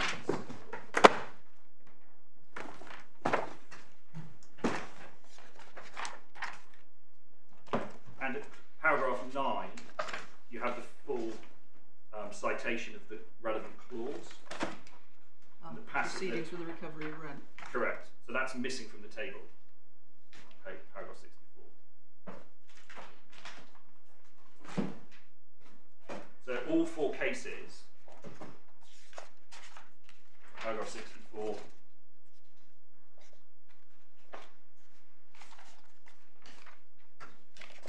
Whilst we have the decision open, what we say, that's the decision of, I'll go back to the decision of Judge Cook. We're looking at the table of paragraph 64. Over the page, begins her reasoning. First of all, paragraph 65, we say she felt falls into error. She says a mistake to construe clauses in leases if there were sections of the statute. End of that paragraph. The conveyancer will not have drafted the clause afresh, but probably used the precedent with or without amendment, and necessarily without the enlightenment that might or might not be gained by foreknowledge of later decisions on the wording of the clause in operation. So I'm unimpressed by analysis that rests heavily upon those distinctions. Such analysis generally focuses on trees and obscures the woods. As a matter of one language, I see no difference in context between purposes of and in contemplation of, nor do I see any difference between costs incurred for the purposes of or in contemplation of the preparation and service of a notice and costs incurred in contemplation of or for the purposes of proceedings. We say that that's wrong. They're making an assumption that there's no difference. It's not looking at the words used. What's quite interesting about the words that we used in all those various clauses is that incurred in or in contemplation of proceedings is used as an extra, if you like, to the solicitor's fees and surveyor's fees incurred by the landlord. So in those leases, at least, the solicitor's fees and surveyor's fees incurred by the landlord incidental to the preparation and service of a notice under section 146 does not include those costs. But of course that's understandable, because at the time when those leases were drafted, presumably it was before the changes, and the proceedings would have inevitably come after a section 146 notice and not before. Or is that wrong in terms of timetable? I would just, before answering that affirmatively, I just want to quickly check the date of the. Because if there's a later lease, then it does add a little to your argument, doesn't it? So.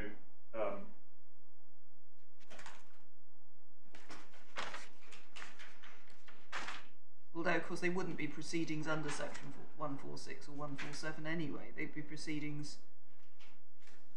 So the lease in 69 Marina was 1985. Yeah. Barrett, I need to ask Mr. Blakeney, don't have that case in the bundle. In terms of Willens,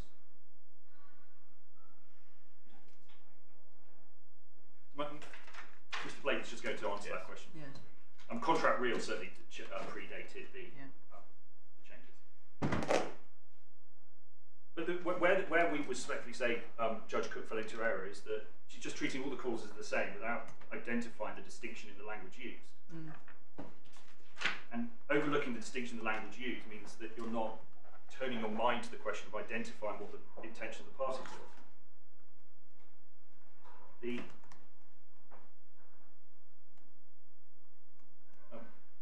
We've already, I think, I can assist you further on this, but sort of identified some of the changes in the legislative framework for forfeiture in terms of the place of the notice, the place of the determination of breach in the process. But that was considered to the legislative framework as it existed at the time of the lease, when it wasn't necessary to first get a determination of breach before you served the 146 notice, was relevant to the exercise of interpretation in a number of cases. One of which is Gayford's and O'Sullivan, which is at tab 26.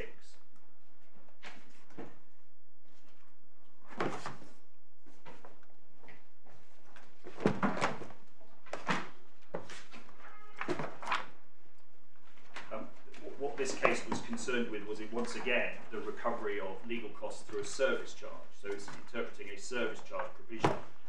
Tab which? I beg your pardon, it's Gayford's and order, tab 26. 26, I'm so sorry. Apologies.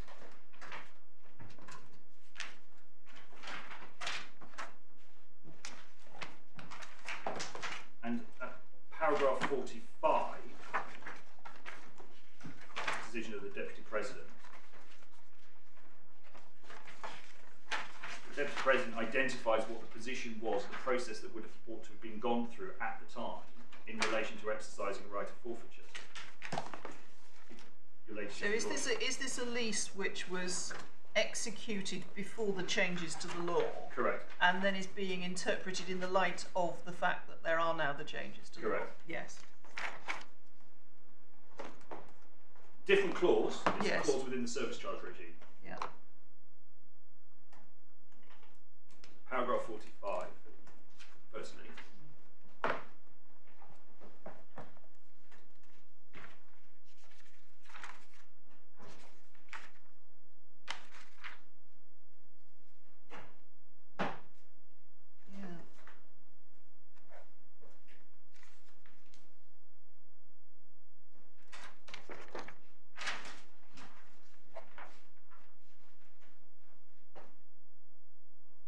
There is, and then at 46, there's a different aspect of statutory regime which the President also considered relevant, which was the scope of the protection that tenants had against unreasonable service charges at the time.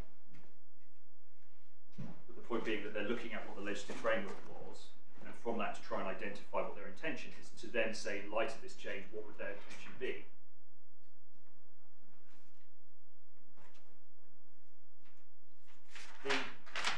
Just to pick up a point Mr. Warwick makes, or Mr. Warwick and Mr. Peachy make in their skeleton argument, they say, well, that can't be right because what happens if you have a lease that's executed the day before royal assent and the day after royal assent? A point to that effect was broadly put to His Honour Judge Bridge in Canon and 38 Lamb's Conduit at tab 28.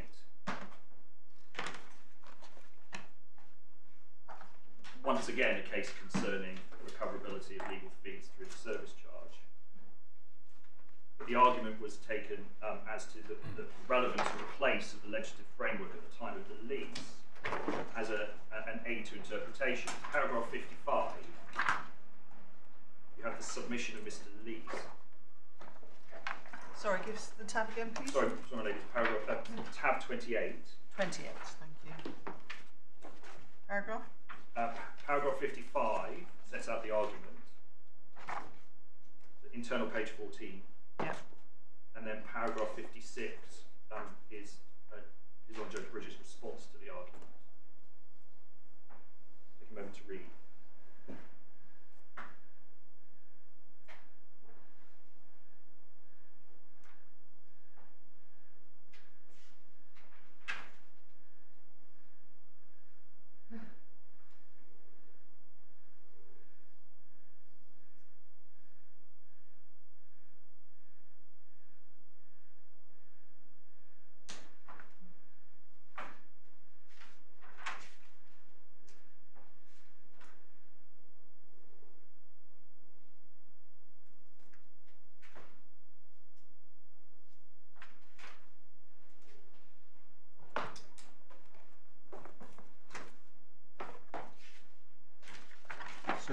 is the implication of paragraph 6 that the longer before the change in the law the lease was executed, the more appropriate it may be to have regard to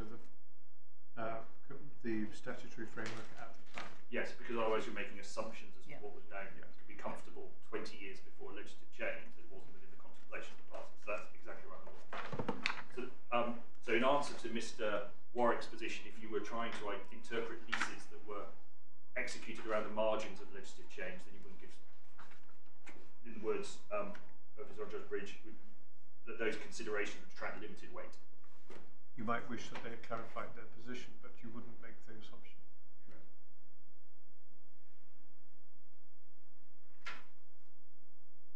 I trust that you have one point about it hasn't, that the changes introduced through the Housing Act 1996 hasn't added an additional requirement to the underlying cause of action. You still have to establish breach to the right of re-entry.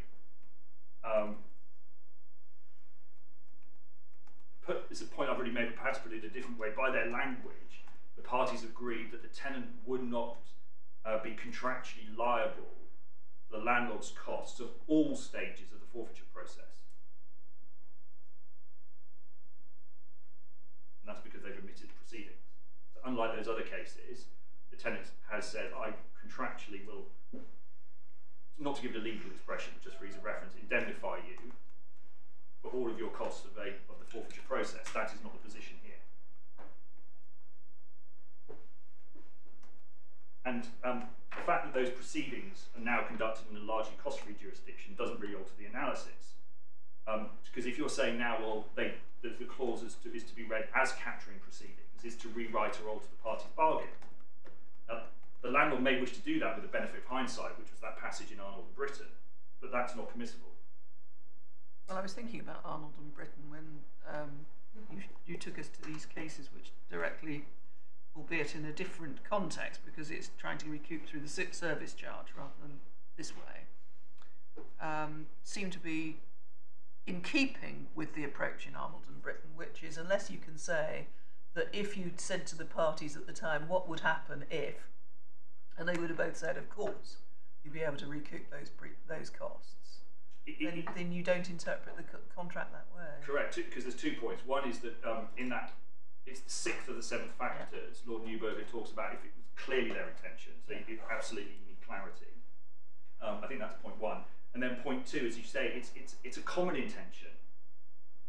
And that, I think, is that it comes, I am echoing a point now again, that comes back, because previously it was, well, I will, there's a position of equivalence, because the parties said costs will be left to the courts. It could go our way, it could go their way. Whereas there isn't a position of equivalence now. So would a tenant have said, you know what, I can't recover my costs, but I'm fully prepared to pay all of your costs? We cannot, it's either clearly wouldn't have been their intention, or we can't be satisfied that it clearly would be their intention.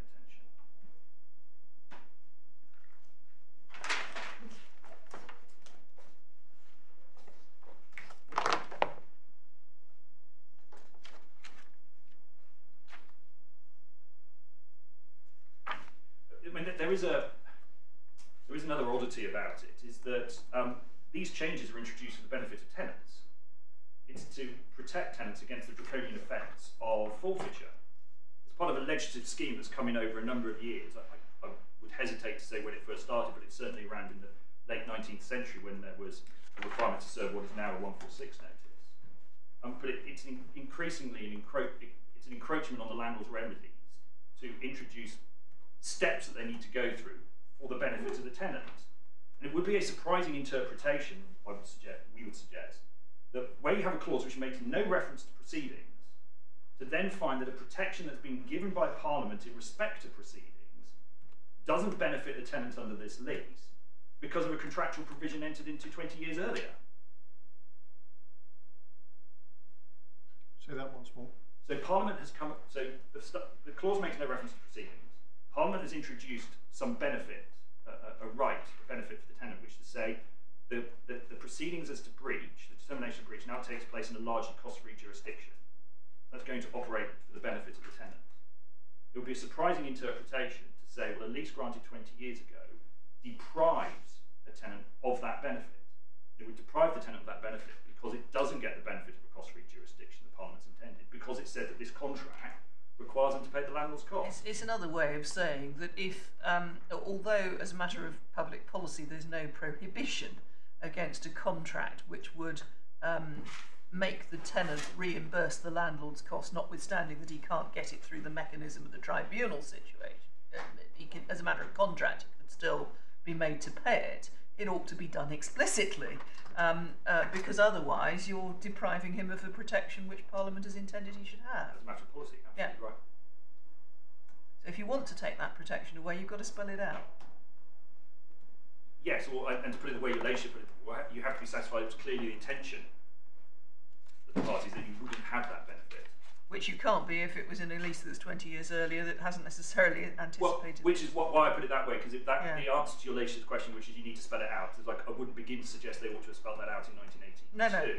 So what we're trying to do is identify what clearly would be their intention as to how. But even under the current regime, I mean, suppose you were dealing with a lease now that was entered into under the current regime. I mean, there would be certainly an argument, wouldn't there, that if, given that Parliament's intention is that there should be a largely cost-free environment, you still need to spell out fairly clearly a right to recover those costs.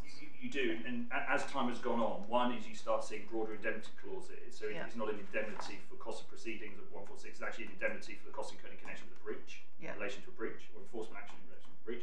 And then more recently, you actually find, what you begin to find is cost of tribunal proceedings are explicitly referenced in whichever provision it might be, whether it's a service charge provision or whether it's in a administration charge, a direct cost liability between the tenant and the landlord.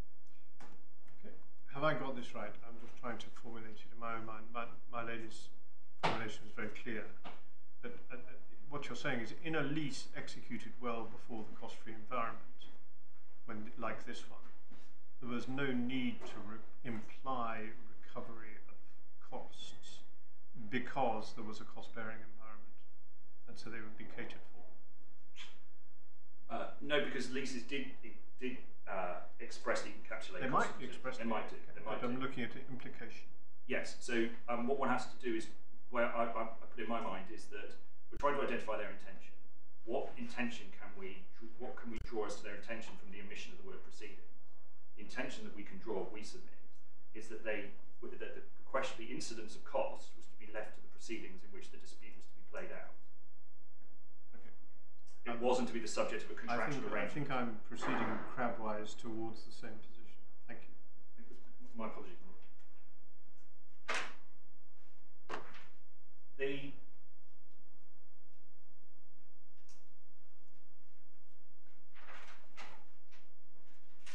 When we looked at the clause, I think that I made my point about the focus being on the documentary preparation and the reference to the terminal schedule terms of lapidation. It is right to say that it was, or it might be said by Mr. Warwick, that the case of freeholders 69 Marina St Leonard's Sea in Orham is a precedent for finding that the costs are incidental to a notice encapsulates costs of proceedings. It is necessary to look at that case, which is at tab 18.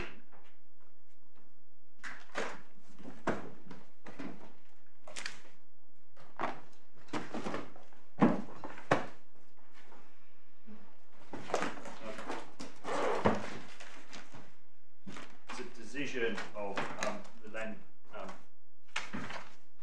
Chancellor Sir Andrew Morris. It is right to say that this decision has proved controversial. The controversy is touched upon in a number of cases, but most recently, as far as I'm aware, by Lord Justice Henderson in the West India Key case at paragraph 56. The issue of controversy isn't immediately relevant to this case. The issue of controversy being that you need a section 146 notice. Where service charges are reserved as rent, or to be treated as rent. That doesn't apply here because the service charges are not reserved as rent. Yeah. But the underlying point behind the controversy, which is the failure to refer, the failure to refer the court in 69 Marina to previous authority, applies to the submission that I'm about to make, or will make. The first point I wish to make is to actually identify what the Court of Appeal decided in that case. So what the court was concerned with was the recoverability of landlord's costs of tribunal proceedings under a cost clause, a 146 clause, that is worded differently to ours. The clause is to be found at bottom of paragraph 2 on page 37.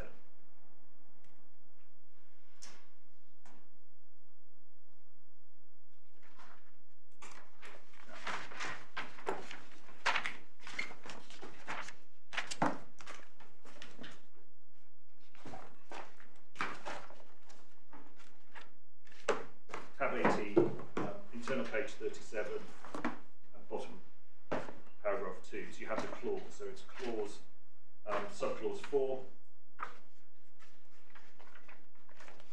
412 to pay, so tenant covenant to pay full expenses. It was summarised in the schedule we saw, the table we saw in Judge Cook's decision at paragraph 64. The key distinction, a key distinction being that it includes the phrase or in contemplation of proceedings. There's a different clause. Now, the matter as to the recoverability of the landlord's cost of tribunal proceedings under this clause came in front of the district judge, District Judge Nightingale. Paragraph 6, bottom of page 38, have the introduction of District Judge Nightingale as the judge hearing it at first instance, and you see at the top of page 39 passages from her judgment. I'm quite clear that this clause in the lease is quite separate to another clause, and this clause is an individual covenant between each tenant and the lessor. I am also satisfied, having carefully considered this clause, that it does not pertain only in circumstances where a notice has been served under section 146 of the Act, which it has not been in this case. Now, what we're saying is not only there is to avoid the argument that the clause is limited in its application to 146 notices. I say that is what she meant, because when one looks at the first appeal, which is to the circuit judge, which is paragraph 8. Sorry, I'm not sure I've kept up with you. Sorry. So paragraph 6. Yes. So this is taken from the judgment of Judge Nightingale. Yes. She's looking at the scope of the 146 clause. Yes. And she says that it does not pertain only in circumstances where a notice has been served under section 146. Yes. What I'm saying, and we'll see why, is that when she said not only, she's saying that it means that its scope is not limited only to where there is a 146 clause. Because the clause goes further, it's not spelled A 146 notice or a 146 clause.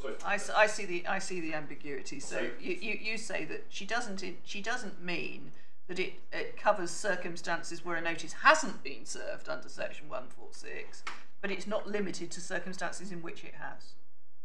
yes, because she's saying that the scope of the clause goes further, because although it's not in that wording, it's because it also picks up in contemplation of proceedings.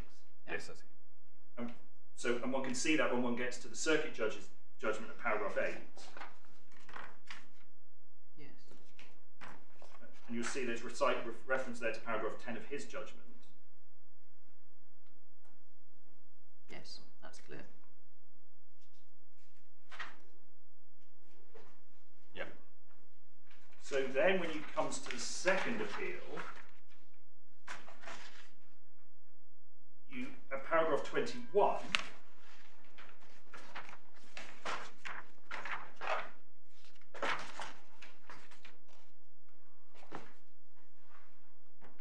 the district judge considered the matter time before any 146 notice been served. This accounts for a conclusion at 6 of a judgment and the decision of the circuit judge at 10. Whilst neither of them spelled out the exact nature of the liability of the lessees under 312, there is no doubt as to their conclusions. I agree with them. I mean, that doesn't fit with what you said, does it? No, he's reading it the other way. He is, but he's also. But it is perfectly clear that what was being said at first instance, what was being said at the first appeal was that the original decision was one on in contemplation of proceedings. That's clear from what I say that's right if you follow the wording of paragraph 6 of Judge Nightingale's decision, and it's endorsed by what Judge Hollis says. But I'm not sure how far this is going to matter when we're concerned with what the Court of Appeal said, but Sir Andrew Morris is reading what the district judge says as dealing with the fact that no section 146 notice has been served. Or she was giving a judgment at a time when no 146 notice hasn't been. And she's saying, well, the clause doesn't only require... The clause can apply even when no notice has yet been served.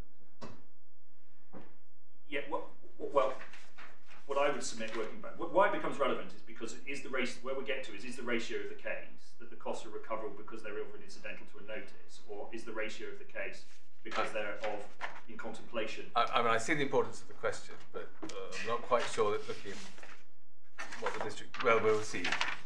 What did the Court of Appeal say? Well, so that's the Court of Appeal saying, I agree with the conclusions of the district judge and the circuit judge.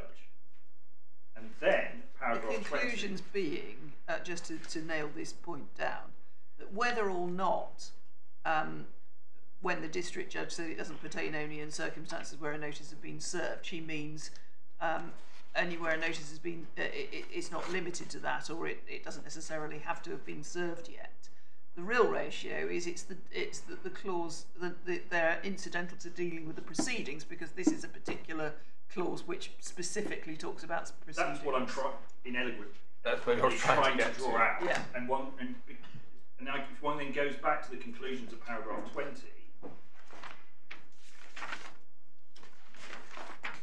in the circumstances, the district judge would write to have concentrated on the terms of clause 312, and then recites the two parts of 312. Given that the determination of the tribunal in the sense of section 146 notice are cumulative conditions precedent to enforcement of the lessee's liability for the freeholder's cost of repair or service charge, it is, in my view, clear that the freeholder's costs before the tribunal fall within terms of clause 312. If, and insofar as any of them may not have been strictly costs of the proceedings, they appear to have been incidental to the preparation of the requisite notices and schedules. So the ratio of what I say is the ratio of the cases that they're captured by in contemplation of proceedings. And the reference to if and so far as is a clear indication that with reference to the notice it's overturned. Sorry, say the last bit again. Well, I can't ignore the fact that he does say that they would also be captured by the notice, but that's not the ratio of the case, because it's insofar as they're not captured by that. Yes, I see.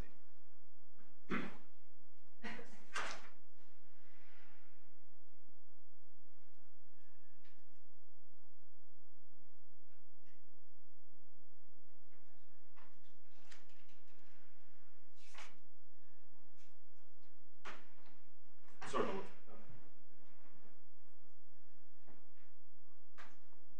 Oh, I see here.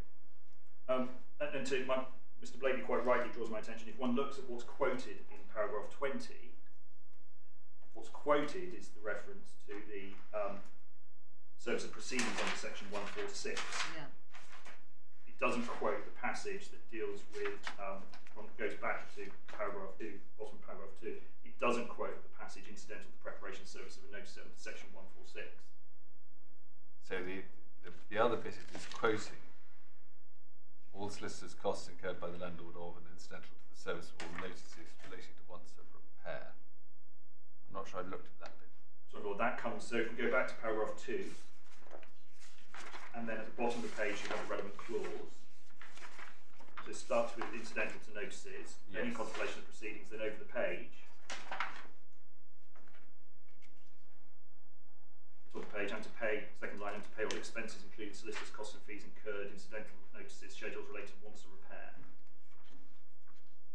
Yes. So it's a different type of notice. I mean, I would say that's similar to the dilapidations notice, reference to the dilapidations notice that we have in our...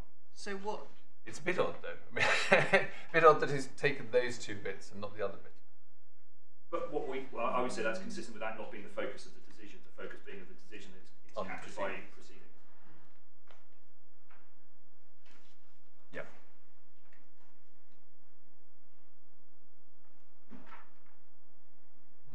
The second point on this case is that insofar as it did make a decision, the court, Andrew Morrow was making a finding that the cost of recovery is incidental to the preparation of the notice. There wasn't reference to the earlier case of Contract Real and Davis, where then late Justice Arden dealt with what does of an incidental mean.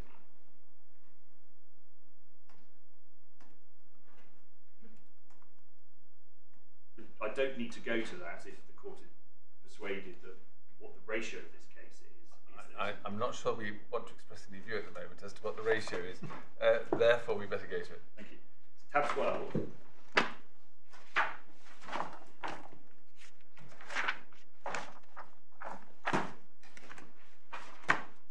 It's para 41, isn't it?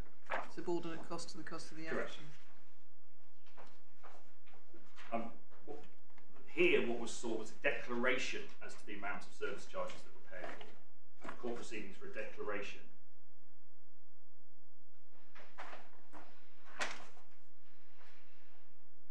And the first argument was that, that they were an argument that they would cost the proceeding was rejected. So if you recall clause 9, you see the clause, and you recall that this clause goes beyond as it's summarised in the table by Judge Brooks. It also includes costs of proceedings. And at paragraph 33,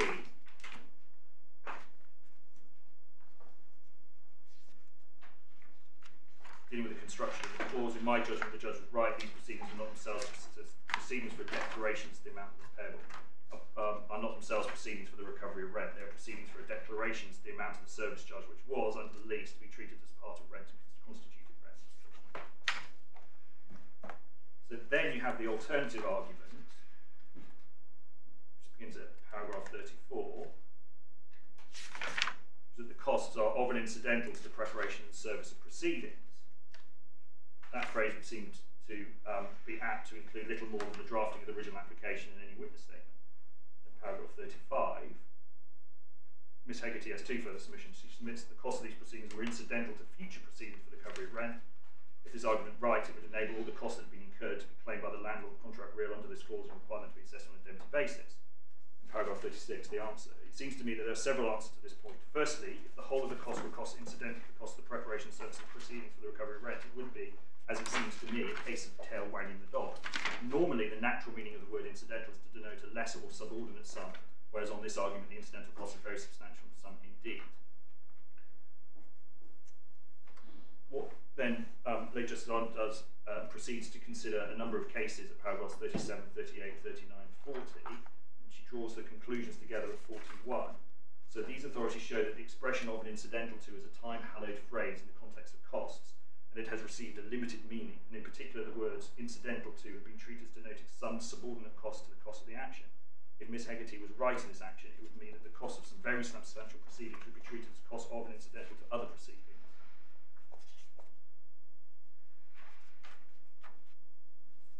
So the relevance of this is that if in 69 Marina the court was considering or made a finding that the costs were recoverable under that part of the clause which covered costs of and incidental to the preparation of a 146 notice, before reaching that finding it was necessary to look at and consider the court's earlier decision in contract real, because that case identifies a restricted meaning to that hallowed phrase.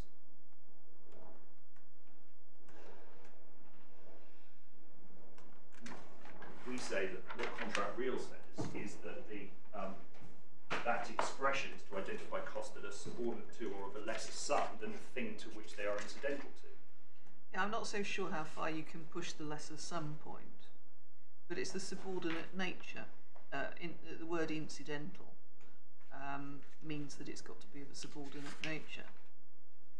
I mean, we don't know, do we, if Aiden Shipping and Interbulk was cited in 69 Marina either?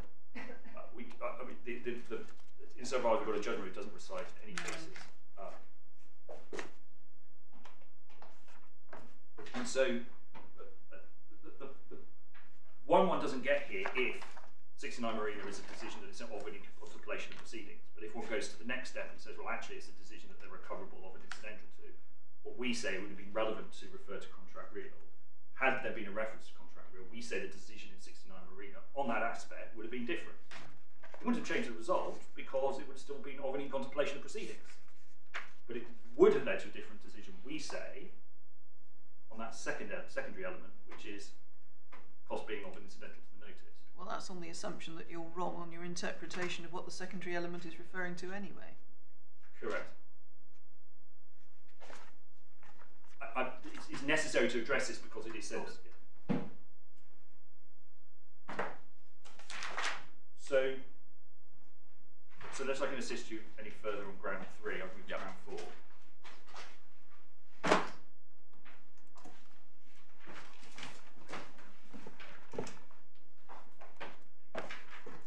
Oh yes, before I move on, Mr. Blake has been extremely useful, as he has throughout the case. Barrett is April 1991 for the lease. Willands doesn't record the date. Contract real is October 98. Just hang on. Oh, beg your pardon, my lord. So Willands doesn't say the date. No. Barrett is April which? In 91, my lord. Thank you. Sorry. Willands, we don't Willands, know. no date. Doesn't refer to the date. No. Contract real, October 98. 69 Marina, July 85.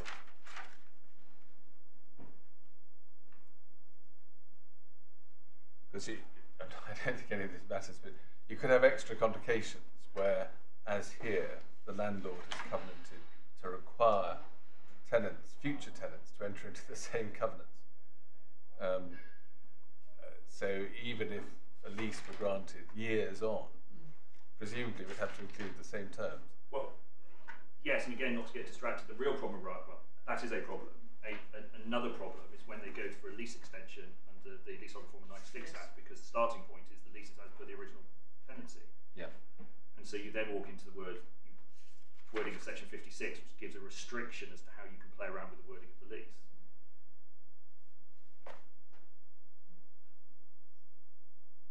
I really wouldn't wish to explore that. But I don't think any of that's going to help us here. No, thank you.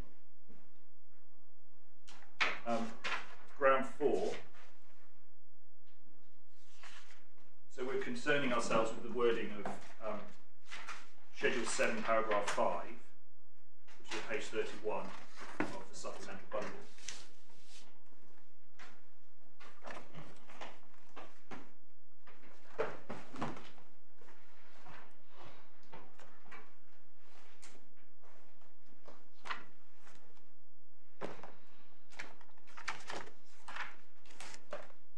So the clause that we're trying to, what is being said by the landlord is that its costs of tribunal proceedings to obtain a determination as to the amount of service charge payable by a tenant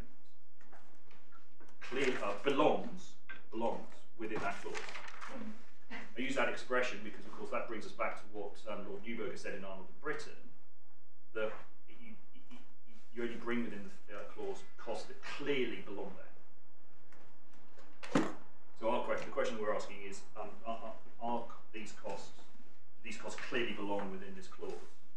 What we say is that this clause is concerned with the provision of management services. Yeah.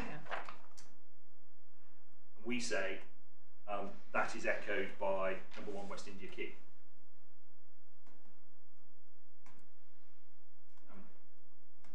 We say that is consistent with what Lord Justice Taylor said in Sell a House.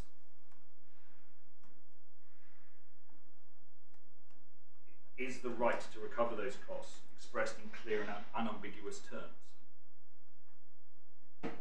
That test remains relevant, as we've seen recently in West India Quay, the recent endorsement of West India Quay. It is perhaps of note that in relation to this particular issue, Judge Cook, in giving her decision, so that's at main appeal bundle tab 8, at paragraph 95.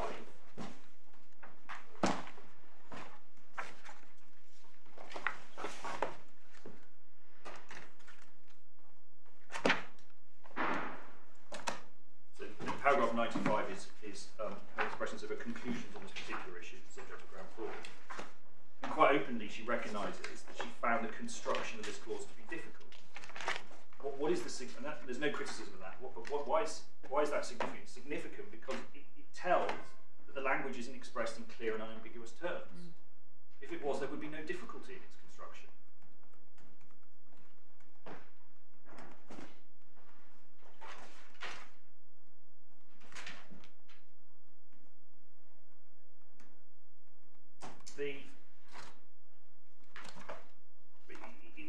If one takes that step further, insofar as there is ambiguity, then weight to be given to common sense, business common sense.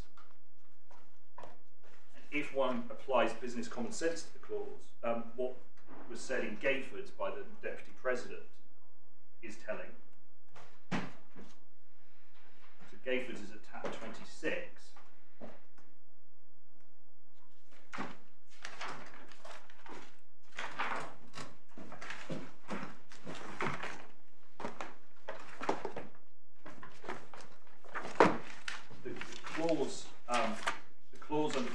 situation in Gayford, another case where recovery, as I say, is a case of recovery, landlord's costs of tribunal proceedings for the service charge. The clause is to be found at the top of internal page 7.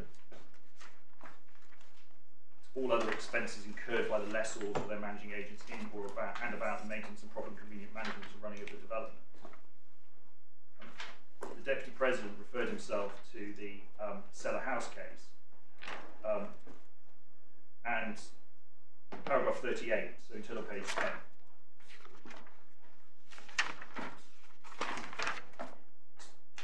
The Deputy President expressed himself finding it less obvious that proceedings to enforce the obligation of an individual leaseholder to make payment to the landlord fell naturally within the scope of management and running, per the clause.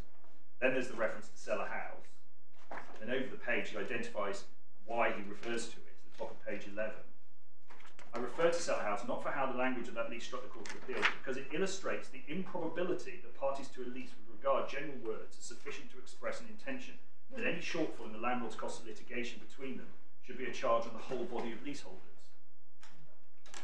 So that picks up on the point of business common sense, if there is ambiguity in the language. Relevant to the, we've already looked in Gayford's at the relevant legislative framework at the time of the lease, at paragraph 45 and 46. And if, as we say, that the legal costs of proceedings aren't captured by this clause, then the change in the legislation can't change that interpretation. That would be to rewrite the bargain.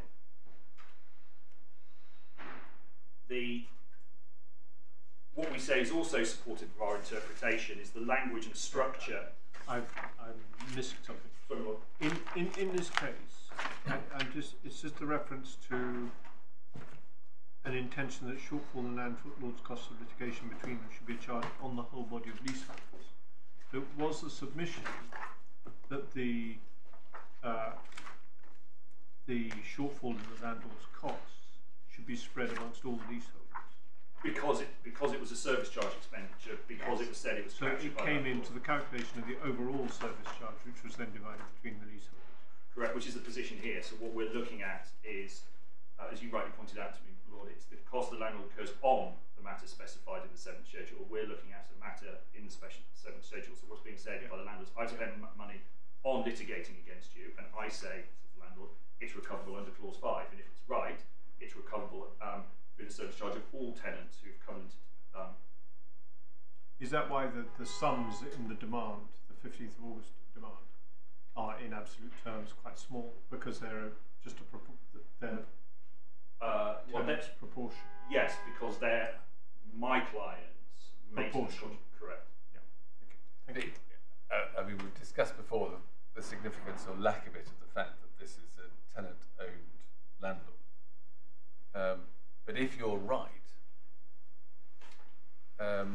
this could all get quite difficult for tenant-owned companies, couldn't it? Because they quite properly incur, well, even if they don't properly, they incur expenditure.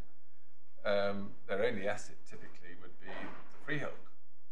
So what do? You sell the freehold in order to meet the costs. Well, so there's a number. There's a number of ways to resolve that. One is because the tenants to have acquired is likely to be through a collective enfranchisement. So they've got control, and one of the functions of a collective enfranchisement is to grant new leases, triple idea leases. And that's why you pay marriage value, or can pay marriage value, depending on how many the unexpired term is of the lease at the time of the enfranchisement. Not going there, but the point is that there is an opportunity for them to rewrite the lease. I accept that doesn't apply, of course, if somebody's not a participating tenant in the collective enfranchisement.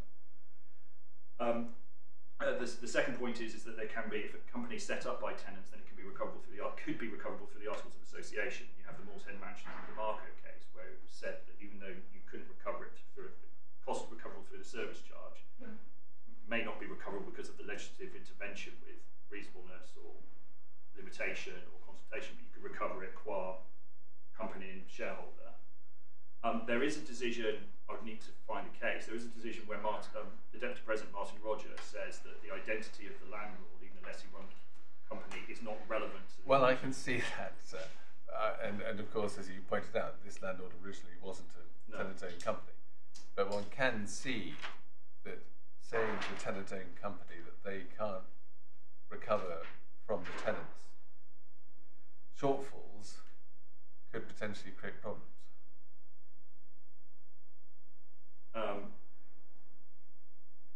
Yes, sorry. It could cause difficulty, and again, I mean, this is an observation of just based on experience and practice, is that you have recital clauses in leases where the landlord is a tenant-owned management company, because it says it's the intention that the landlord should fully recover all of its expenses. So that informs then as to the exercise of interpretation. Which is fine if it's tenant-owned from the start. The problem, which is the difficulty is simply what happens when post-grant the tenants acquire the freehold and they're stuck with the lease that was granted in the 1970s or 1980s. Yes. An answer to that might be to take advice as to what the consequences are of. Well, actually, there's a number of answers. Point one is take advice before you take on a lease with obligations and see whether you can recover, you can indemnify yourself. Point two is if you can't function, you can apply for an appointment of a manager, and then the tribunal's got jurisdiction to frame what the tenants are required to pay. So, and that's not a procedure I know much about. So just hang on. So you've got a landlord with a shortfall. So if the landlord can't perform, then it is possible to go to, and so it's not able to perform its management functions. It is possible under one of the parts of the 1987 Act, either part 2 or part 3, one of the parts of the Landlord and Tenant Act 1987, and the tribunal can appoint a manager. Yes, I see. Which And is starting just point, enormously expensive. yes, but it's trying, because there's a practical point, which is because what I infer lies behind the question is how to manage the building if you can't identify yourself. Yes. I mean, I come back to the point that it's not an inquiry. It is a problem that needs to be resolved. It's not a problem relevant to this case. And I can see that. Just pursuing it a moment longer since we've got a moment. So the tribunal appoints a manager, and then there can be. The tribunal frames the obligations. There's a recent case on, I think it concerns Alford House. And it's to do with how you draw, the obligation, the powers of the manager, how they're framed. And the starting point is the lease, but the powers derive from the tribunal's order, and it is a way of improving deficiencies in the lease. There was a decision of Judge Bridge, I think, in the Upper Tribunal on appointment of manager, which says that this scheme can be used to correct or get around or avoid deficiencies in the lease, because the tribunal can bespoke what the management obligations are, what the management functions are, and how the manager is funded. So you can impose new financial obligations. Effectively, yes. Yeah. I mean, it's not an answer because I can see that emotively it is not an answer because you are then taking management away from the people who have sought to acquire the freehold. Right. Of course, I see that. But that is a consequence of construing the lease at the time that it was granted, Yes. which is the correct approach.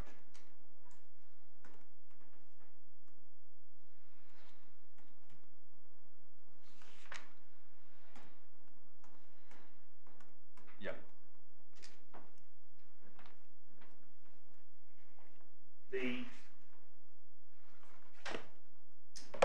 What we say is that returning from go back to the interpretation of that clause, when trying to identify scope, it's relevant in an application of the interim process to look at what words, the language used in other aspects or other elements of the lease, other obligations. We know that there's reference in the section 146 clause to solicitors' costs. That's the clause that we've been looking at for the purposes of ground 3. That's repeated in so in Schedule 7, tenants' obligations. It's repeated in paragraph 6, subparagraph 4, page 19.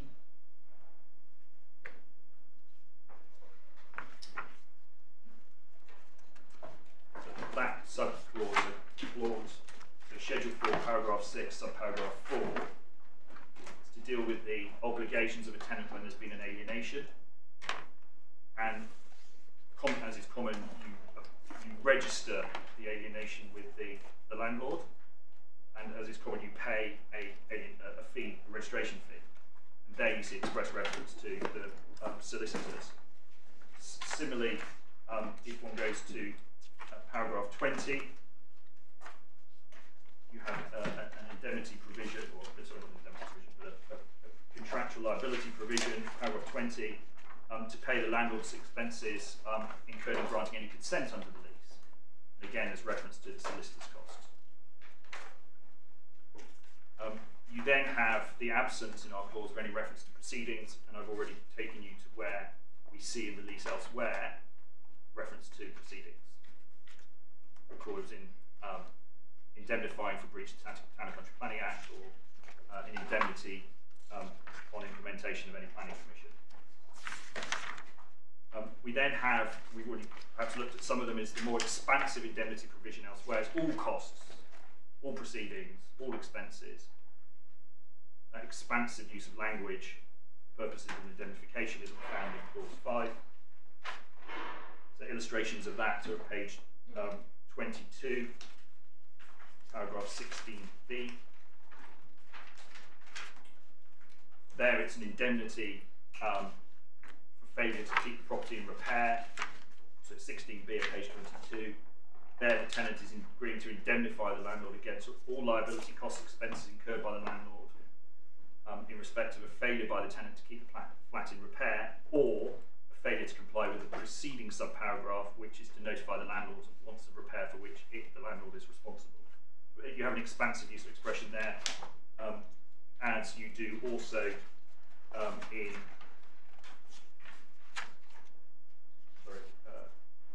so you have a use of expansive expression there. Then you have also reference to enforcement action. You have a structure for enforcement. You have a structure of enforcement, one, by the reciprocity of obligation under clause 4. So we've seen that where the tenant covenants not only with the landlord as regards the service charge machinery, it also covenants with the leaseholders. So there is a structure for enforcement. Moreover, there's a structure for enforcement under the landlord's obligations under the 6th schedule, paragraph 3, which is at page 27.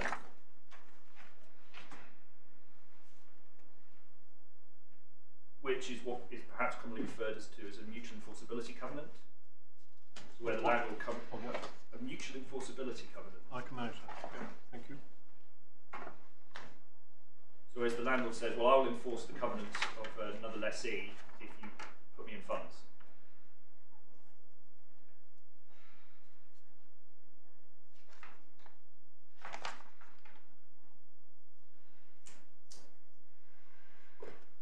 So the point is that when one, the submission is that when one looks at the wording of paragraph 5, one doesn't see solicitors, one doesn't see proceedings. It isn't concerned with enforcement action. There's a structure for enforcement action elsewhere in the lease. Mr. Warwick may say that, well, the words in connection with, as used in paragraph 5, are sufficiently wide, clear and unambiguous to capture the costs of those earlier tribunal proceedings, or to capture the cost of tribunal proceedings. But if that is right, it's not, but if it is right, it's very difficult to see where the limit of costs to which the clause applies lies. Where do you stop? If tribunal proceedings are capable of being characterised as costs in connection with management, then really that could be the same could be said for the majority, if not all, of the paragraphs that are individually expressed in Schedule 7. And if that's right, it effectively renders redundant Schedule 7.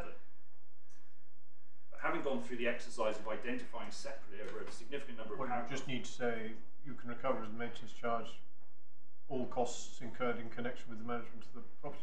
Full stop, and that's it. That is Schedule 7.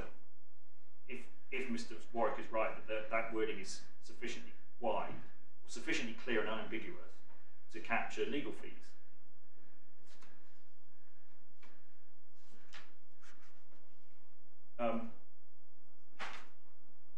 There are two of the cases, perhaps don't need to look at in detail, but two of the cases have been cited. One is Asset Hold Watts, tab 23, and the other is Sinclair Investment, Kensington Limited, Sinclair Gardens, sorry, Investment, Kensington Limited and Avon Estates.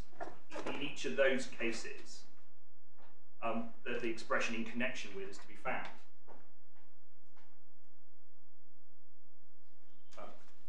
And in neither case was that expression singled out as of having any broadening effect.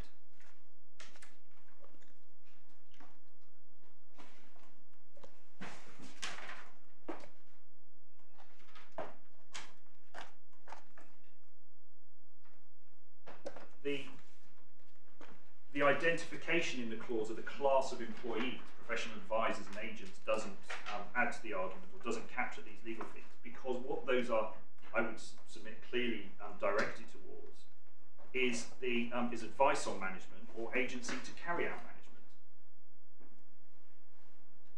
The employment of the professionals is still concerned with management.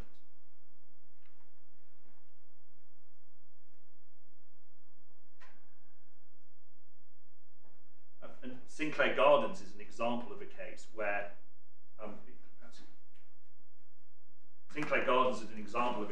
the clause was interpreted as being concerned with management. It was in connection with the provision of running the estate. The Judge Bridge, interpreted that as being running the estate meaning management, and he found that wasn't broad enough to capture the costs of tribunal proceedings. They all turn on their own words, but they come back to the central point per Lord Justice Taylor in Sellerhouse and Mears, is that we're looking for clear and unambiguous language.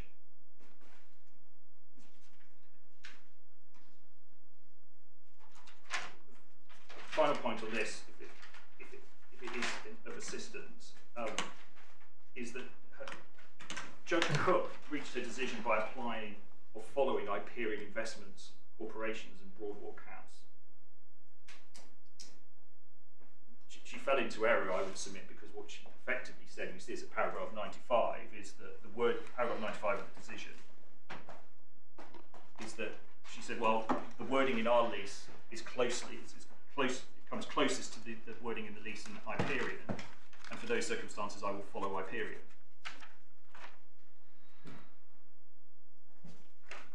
I would say she's wrong to do so, because the exercise should be focusing on the words in this lease. If I can just perhaps the first point in respect of Hyperion is that it's been subsequently said, perhaps respectfully, by His Honour Judge Bridge in the Canon and 38 Lambs Conduit Street case, tab 38 of paragraph 64,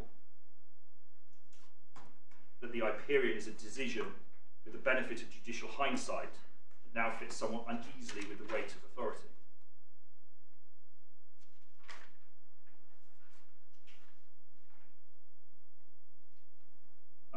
Point 2 on Hyperion is it doesn't establish a principle. The principle is to be found in Sellerhouse and Mears.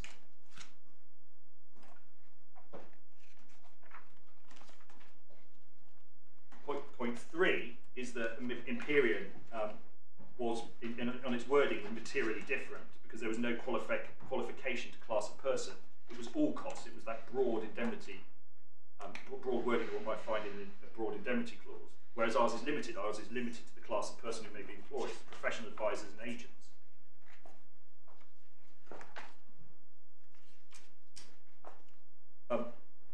Fourthly, I think it's important to look closely at the nature of the dispute for which the legal costs are incurred. So in Asset Holden Watts, the costs were incurred in connection with the party wall dispute. And it was found that the costs were not recoverable under a clause that covered the management of the development. Rather, they were recoverable under a clause providing for all things, all acts, matters and things desirable for the proper maintenance, safety and amenity of the development. So one can see there a dispute about a party wall would fall within acts or things desirable for the proper safety and amenity of the building. In that case, in Asset Walls, they said that they rejected the second argument, which was that those costs aren't captured by the proper fees and disbursements of any individual firm employed in the management of the development. So that's why it's important to look at the nature of the costs and pair them with the clause. So why is that relevant? Because when one goes back to Hyperion, Hyperion was actually concerned with enforcement action against a tenant who had carried out unlawful alterations, more significantly perhaps unlawful structural alterations.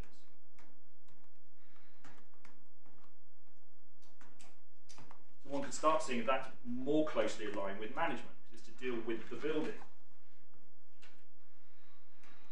And our proceedings were not enforcement action.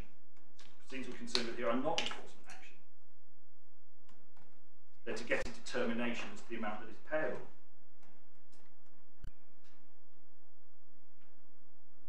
And that's where perhaps support for that submission can be found in Contract Real. We're calling Contract Real the underlying proceeding, the proceedings that, for which costs were incurred that led to the dispute, were in seeking a declaration as to the service charge. And it was said that those proceedings weren't proceedings for the recovery of rent. They're not enforcement of the obligation to pay rent. And that's because there's no order that can be enforced off the back. There's no order for payment. There's no obligation that arises from the.